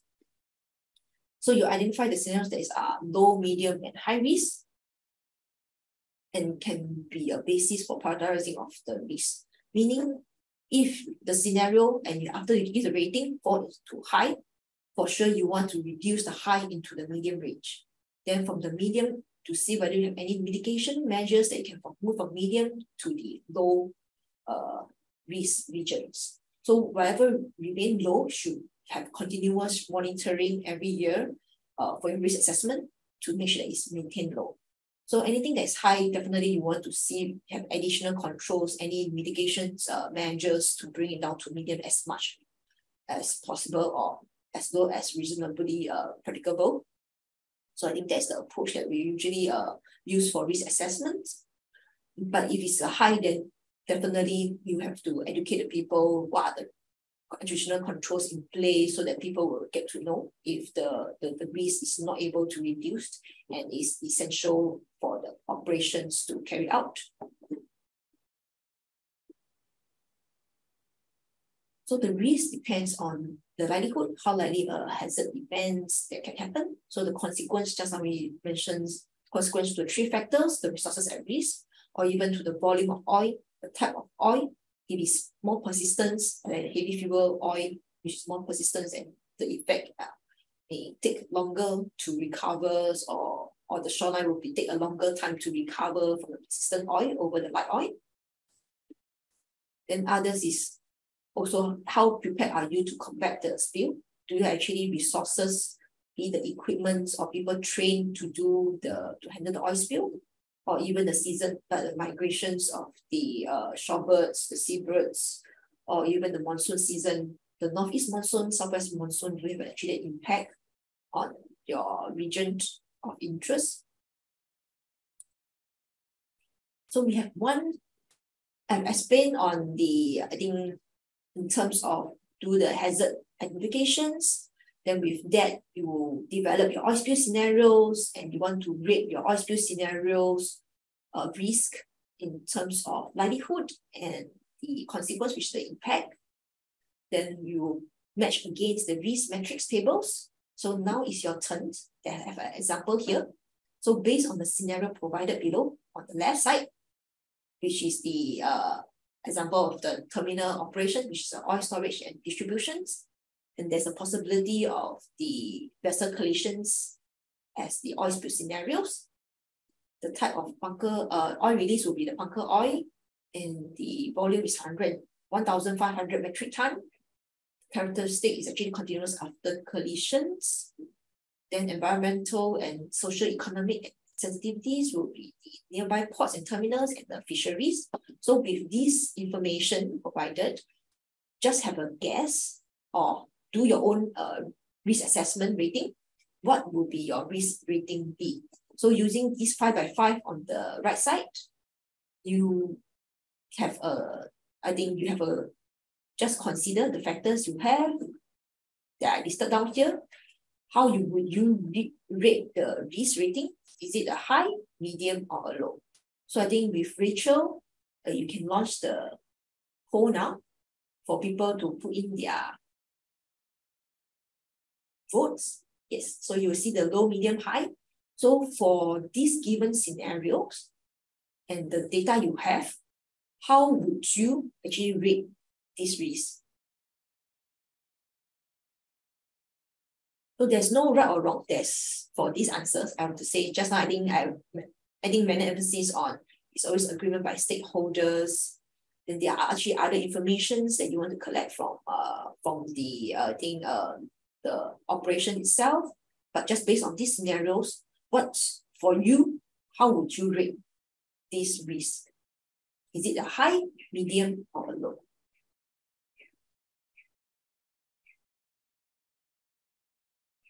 So don't worry that there's no answer. I would say that there's no right or wrong answer for this, but it's just for you as you go through these risk assessment activities, how would you yourself will view these hazards or view these oil spill scenarios?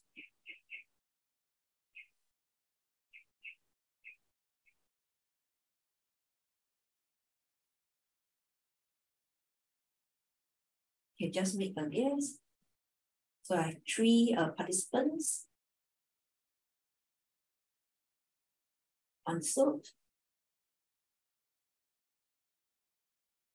Some people will read it as a high and some read it as a medium. I think Rachel, it is again being ended. The poll is ended. So do you want to reopen again?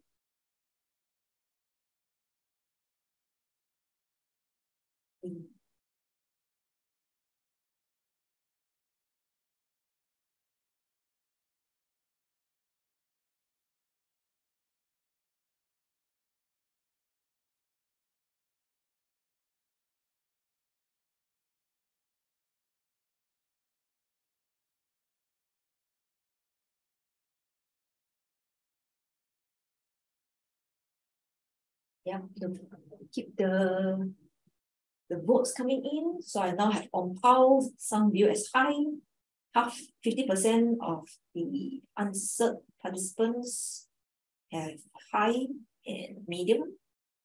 Any other more? So we have more high now than medium. Let's give a few more minutes for more to participate.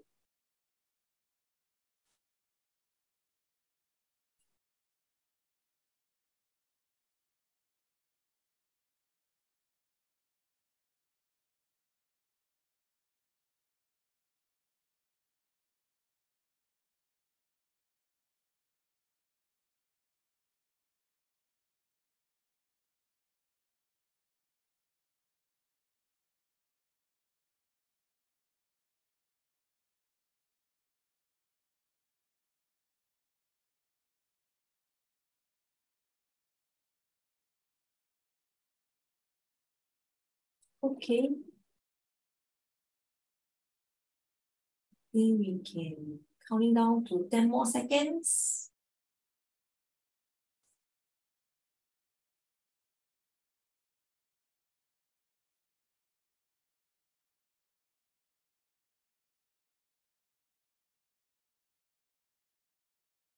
Okay, we can end the polling now. So thank you for those participants. So we have the votes on 8 of 5 actually view it as a high risk and 3 view it as a medium risk. It mentions that there's no right or wrong. So I think we can revisit one slide before this.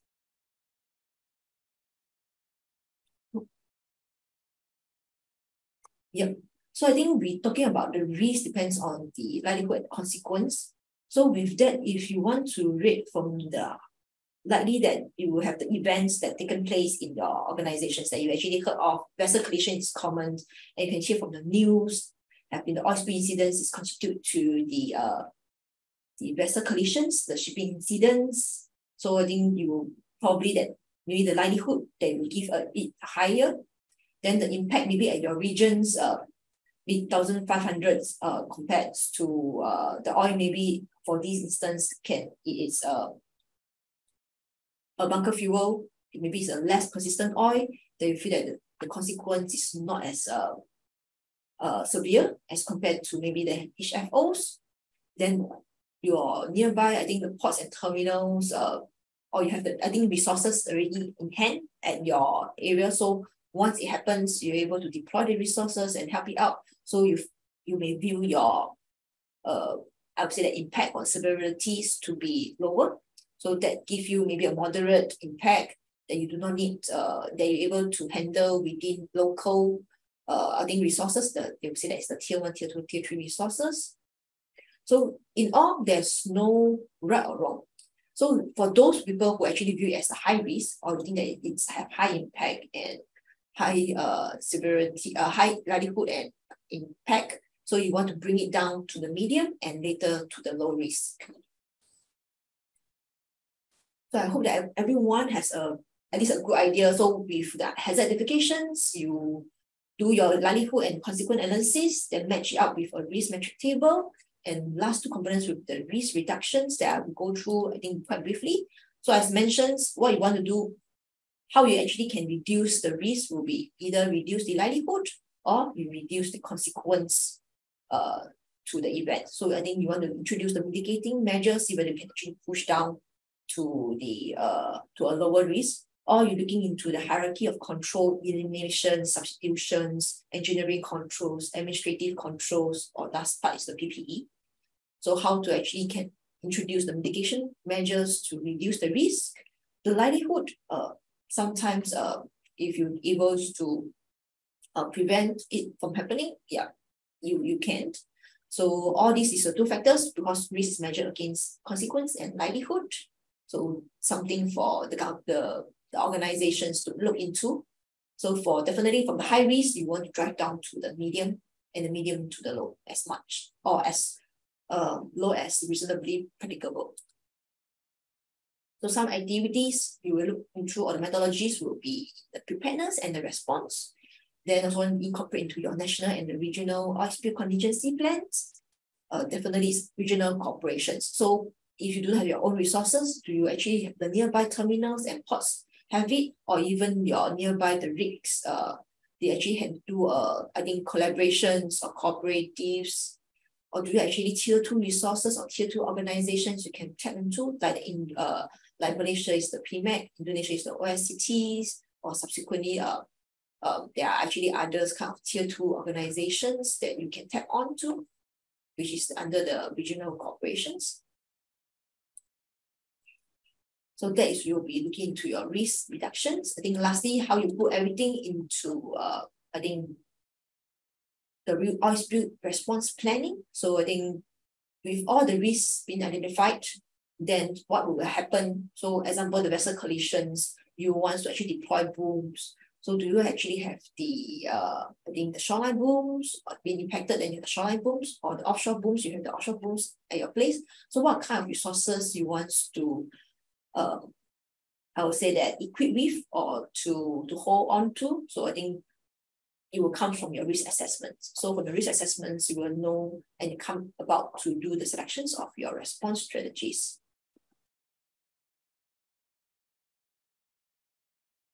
So I think with that, I think comes to the end of my sessions. So in a nutshell, I just want to, I think the key important message is always a continuous improvement for risk assessment. It should be, I would say that assess and evaluate from time to time, or there's a change in events or your operations, personnel. Yeah, which is very important.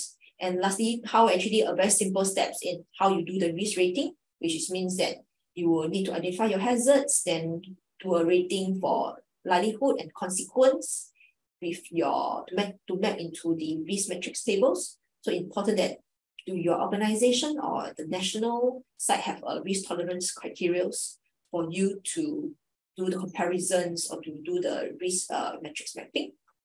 And lastly, all these inputs can help you to decide in the future in terms of the development of the response strategies, as well as the subsequent, I would say that the resource capabilities to hold in your organizations.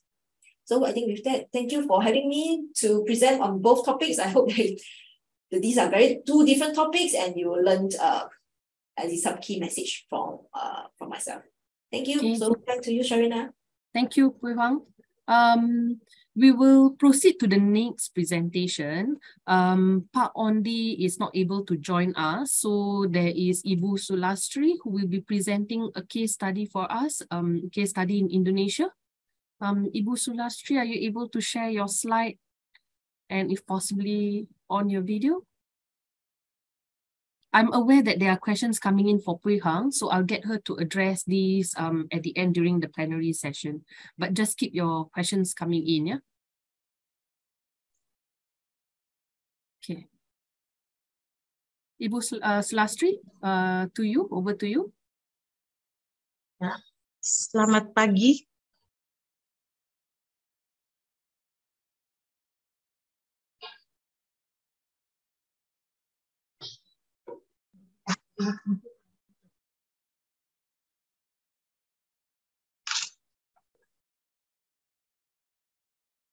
Baik,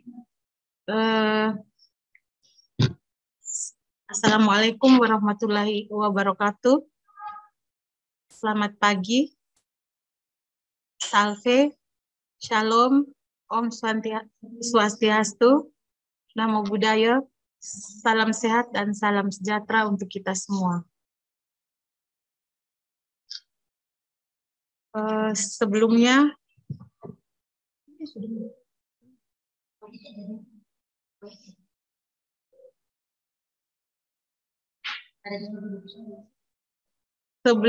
saya menyampaikan permohonan maaf.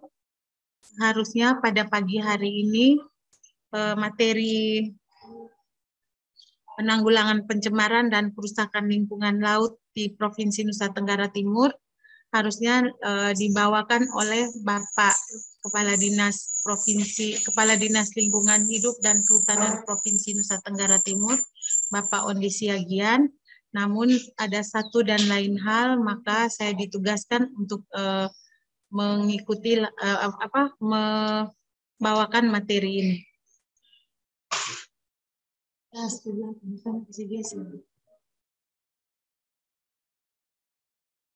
Dan lainnya dapat menggunakan replacement cost method. Dan yang terakhir, nilai ekonomi yang hilang dari kerusakan sarana dan prasarana wisata terkait. The economic value is lost from the damage of related tourism facilities and infrastructure. Itu menggunakan replacement cost method.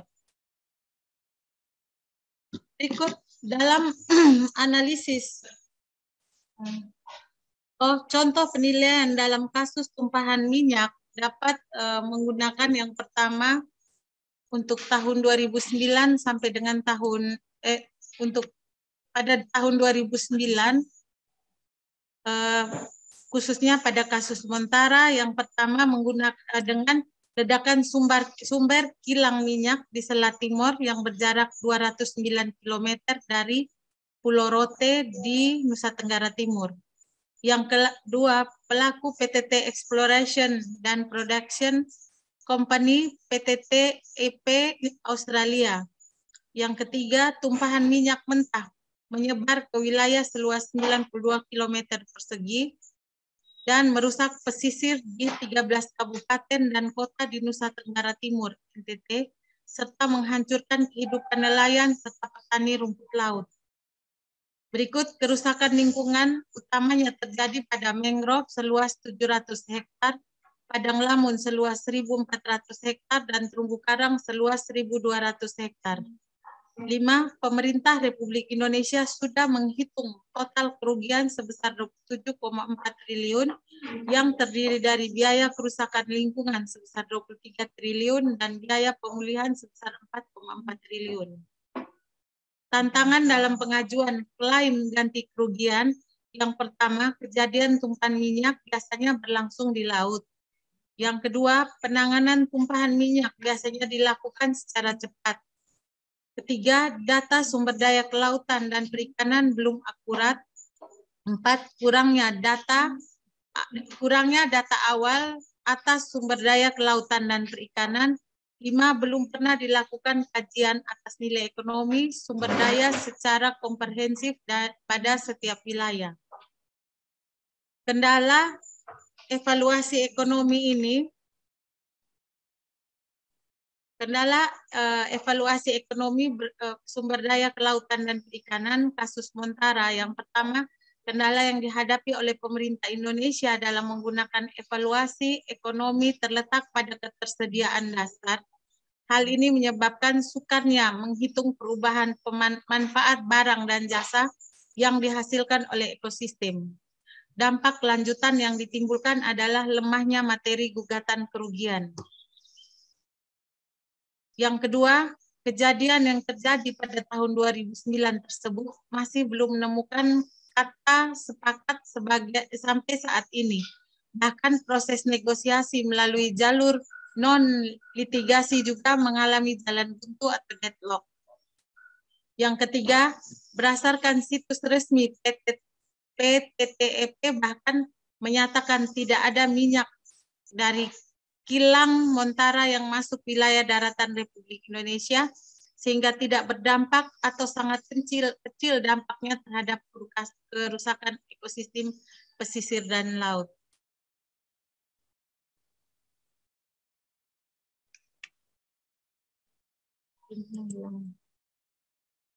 Belajar dari insiden Montara dan kerumitan klaim ganti kerugian atas insiden tersebut, maka pemerintah Provinsi Nusa Tenggara Timur membentuk tim penanggulangan pencemaran dan kerusakan lingkungan laut. Itu berdasarkan keputusan Gubernur Nusa Tenggara Timur nomor 260/Kep/HK/2021. Tugas daripada tim ini adalah mengambil langkah-langkah konkret sebagai upaya penanggulangan pencemaran dan kerusakan lingkungan laut di wilayah perairan Provinsi Nusa Tenggara Timur. Kegiatan tim penanggulangan pencemaran dan kerusakan lingkungan laut telah melakukan yang pertama melakukan pelatihan model tumpahan minyak di laut. Itu sudah dilaksanakan pada bulan Agustus tahun pada bulan Juni tahun 2022. Yang kedua, menginisiasi pendanaan penanggulangan insiden tumpahan minyak di laut telah dilaksanakan pada bulan September tahun 2022. Penyusunan dan menguji coba panduan sistem peringatan dini dan respon tumpahan minyak telah dilakukan pada bulan Agustus tahun 2022. Penyusunan dan menguji coba panduan monitoring dan sampling tumpahan minyak di laut telah dilaksanakan pada bulan November tahun 2022. Dan yang berikut, penyiapan pelatihan teknik penilaian dan pembersihan garis pantai serta menyiapkan konsep pusat pelaporan kejadian tumpahan minyak di laut itu masih dalam tahap perencanaan. Mungkin ini saja materi dari kami. Sekian dan terima kasih. Wassalamualaikum warahmatullahi wabarakatuh. Salam, salve. Om Swastiastu, Namo Buddhaya, dan selamat siang.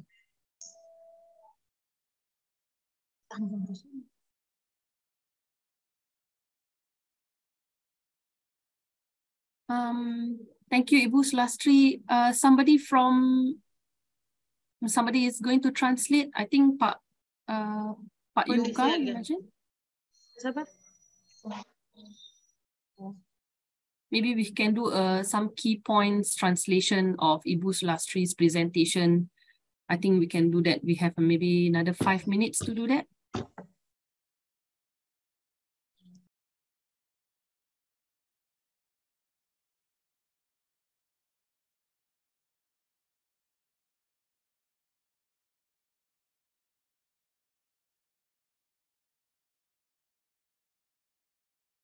Anybody? No? Hey, Sharina, I'm still looking for the confirmation. Okay. I think what I'll do is while you're sorting it out, I will just invite Pui Huang to on her video for a while. I'm aware that there was a question for her earlier. Then maybe we can address that first while we are waiting for the key translation. Okay, Pui Huang, I think I'll address the question for you first. So there was somebody who was asking about tier classification, how to classify and decide a tier 1, 2, 3 of oil spill. Yes, yeah. So I think tier 1, tier 2, tier 3 is a concept.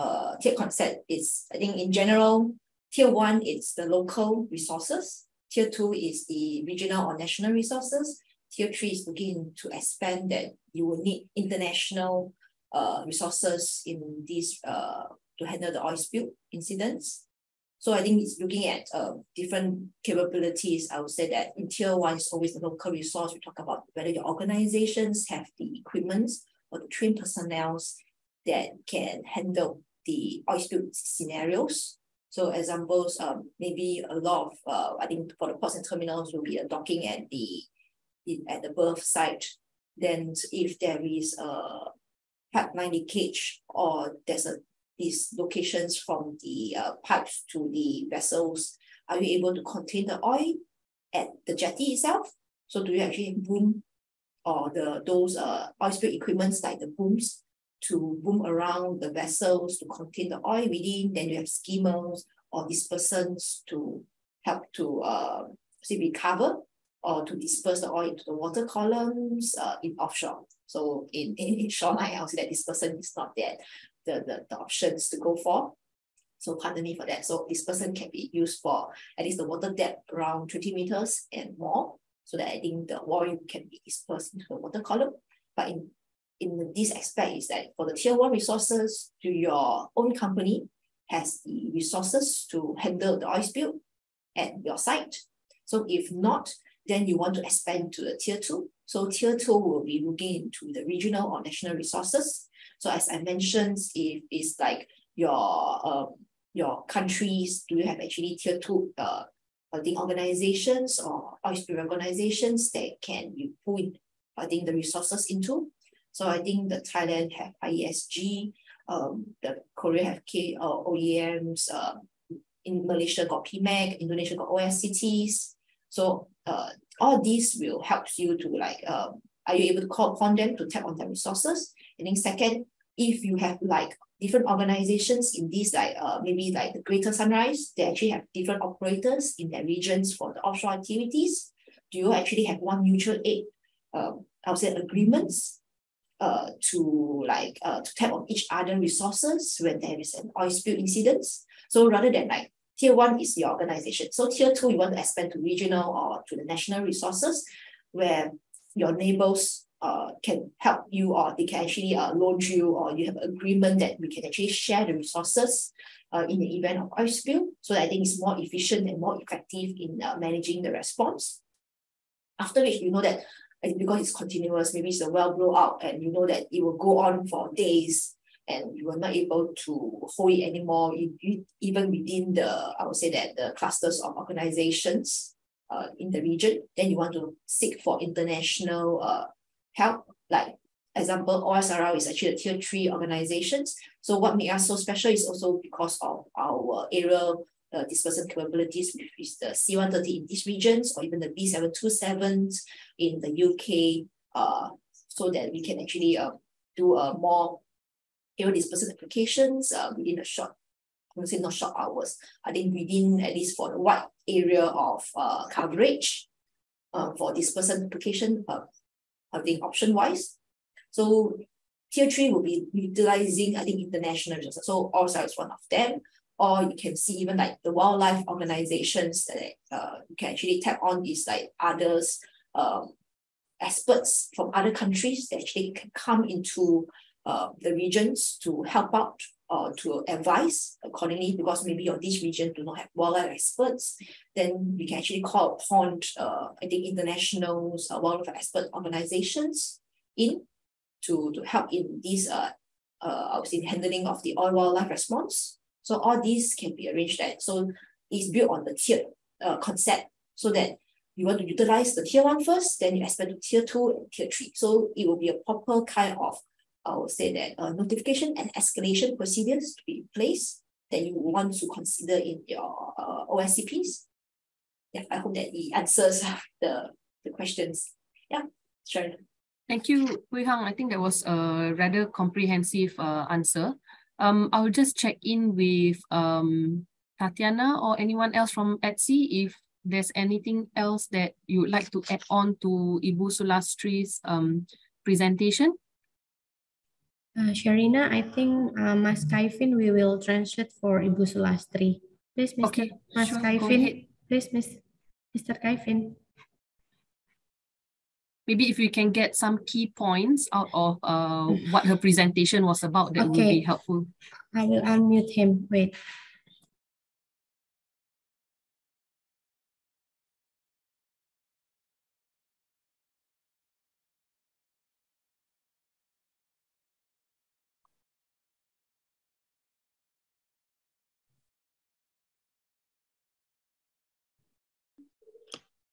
Yes, thank you, sharing. So I will summary the presentation of Ibu Sulastri.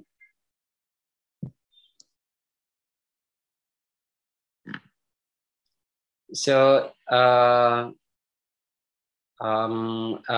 East Nusa Tenggara province facing threat from oil spill, both from transportation and exploration activities.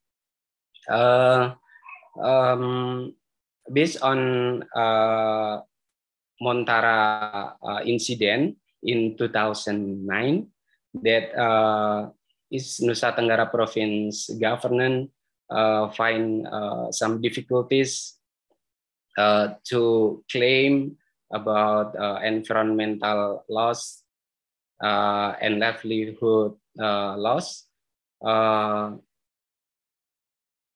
They form a team to manage pollution and damage marine pollution and damage. So East Nusa Tenggara province government from team to manage marine pollution and damage. So this team main responsibility is to make a concrete step in facing marine pollution and environmental damage. And the activities that this team has been done is doing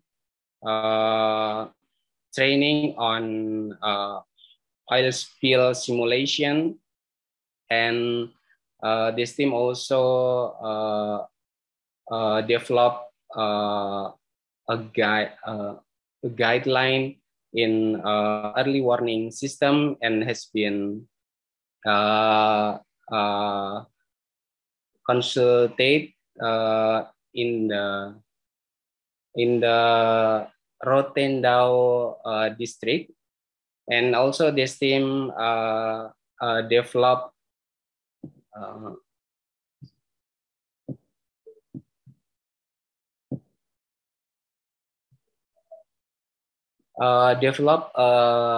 a guideline in monitoring and sampling for oil spill in the sea, and it has been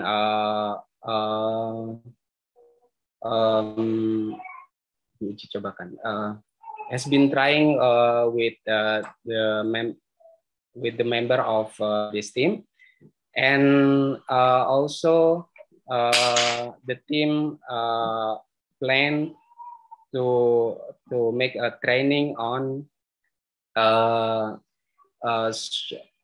shoreline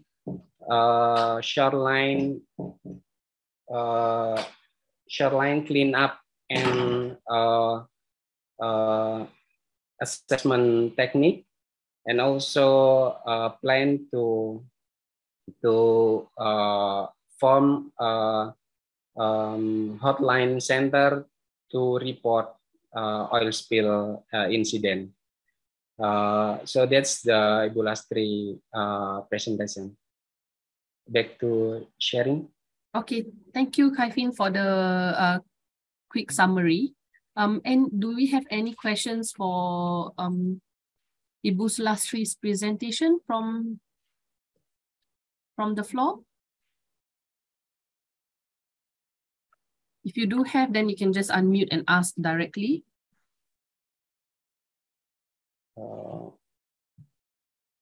Oke, Ibu Lastri, sudah oke yang saya sampaikan tadi?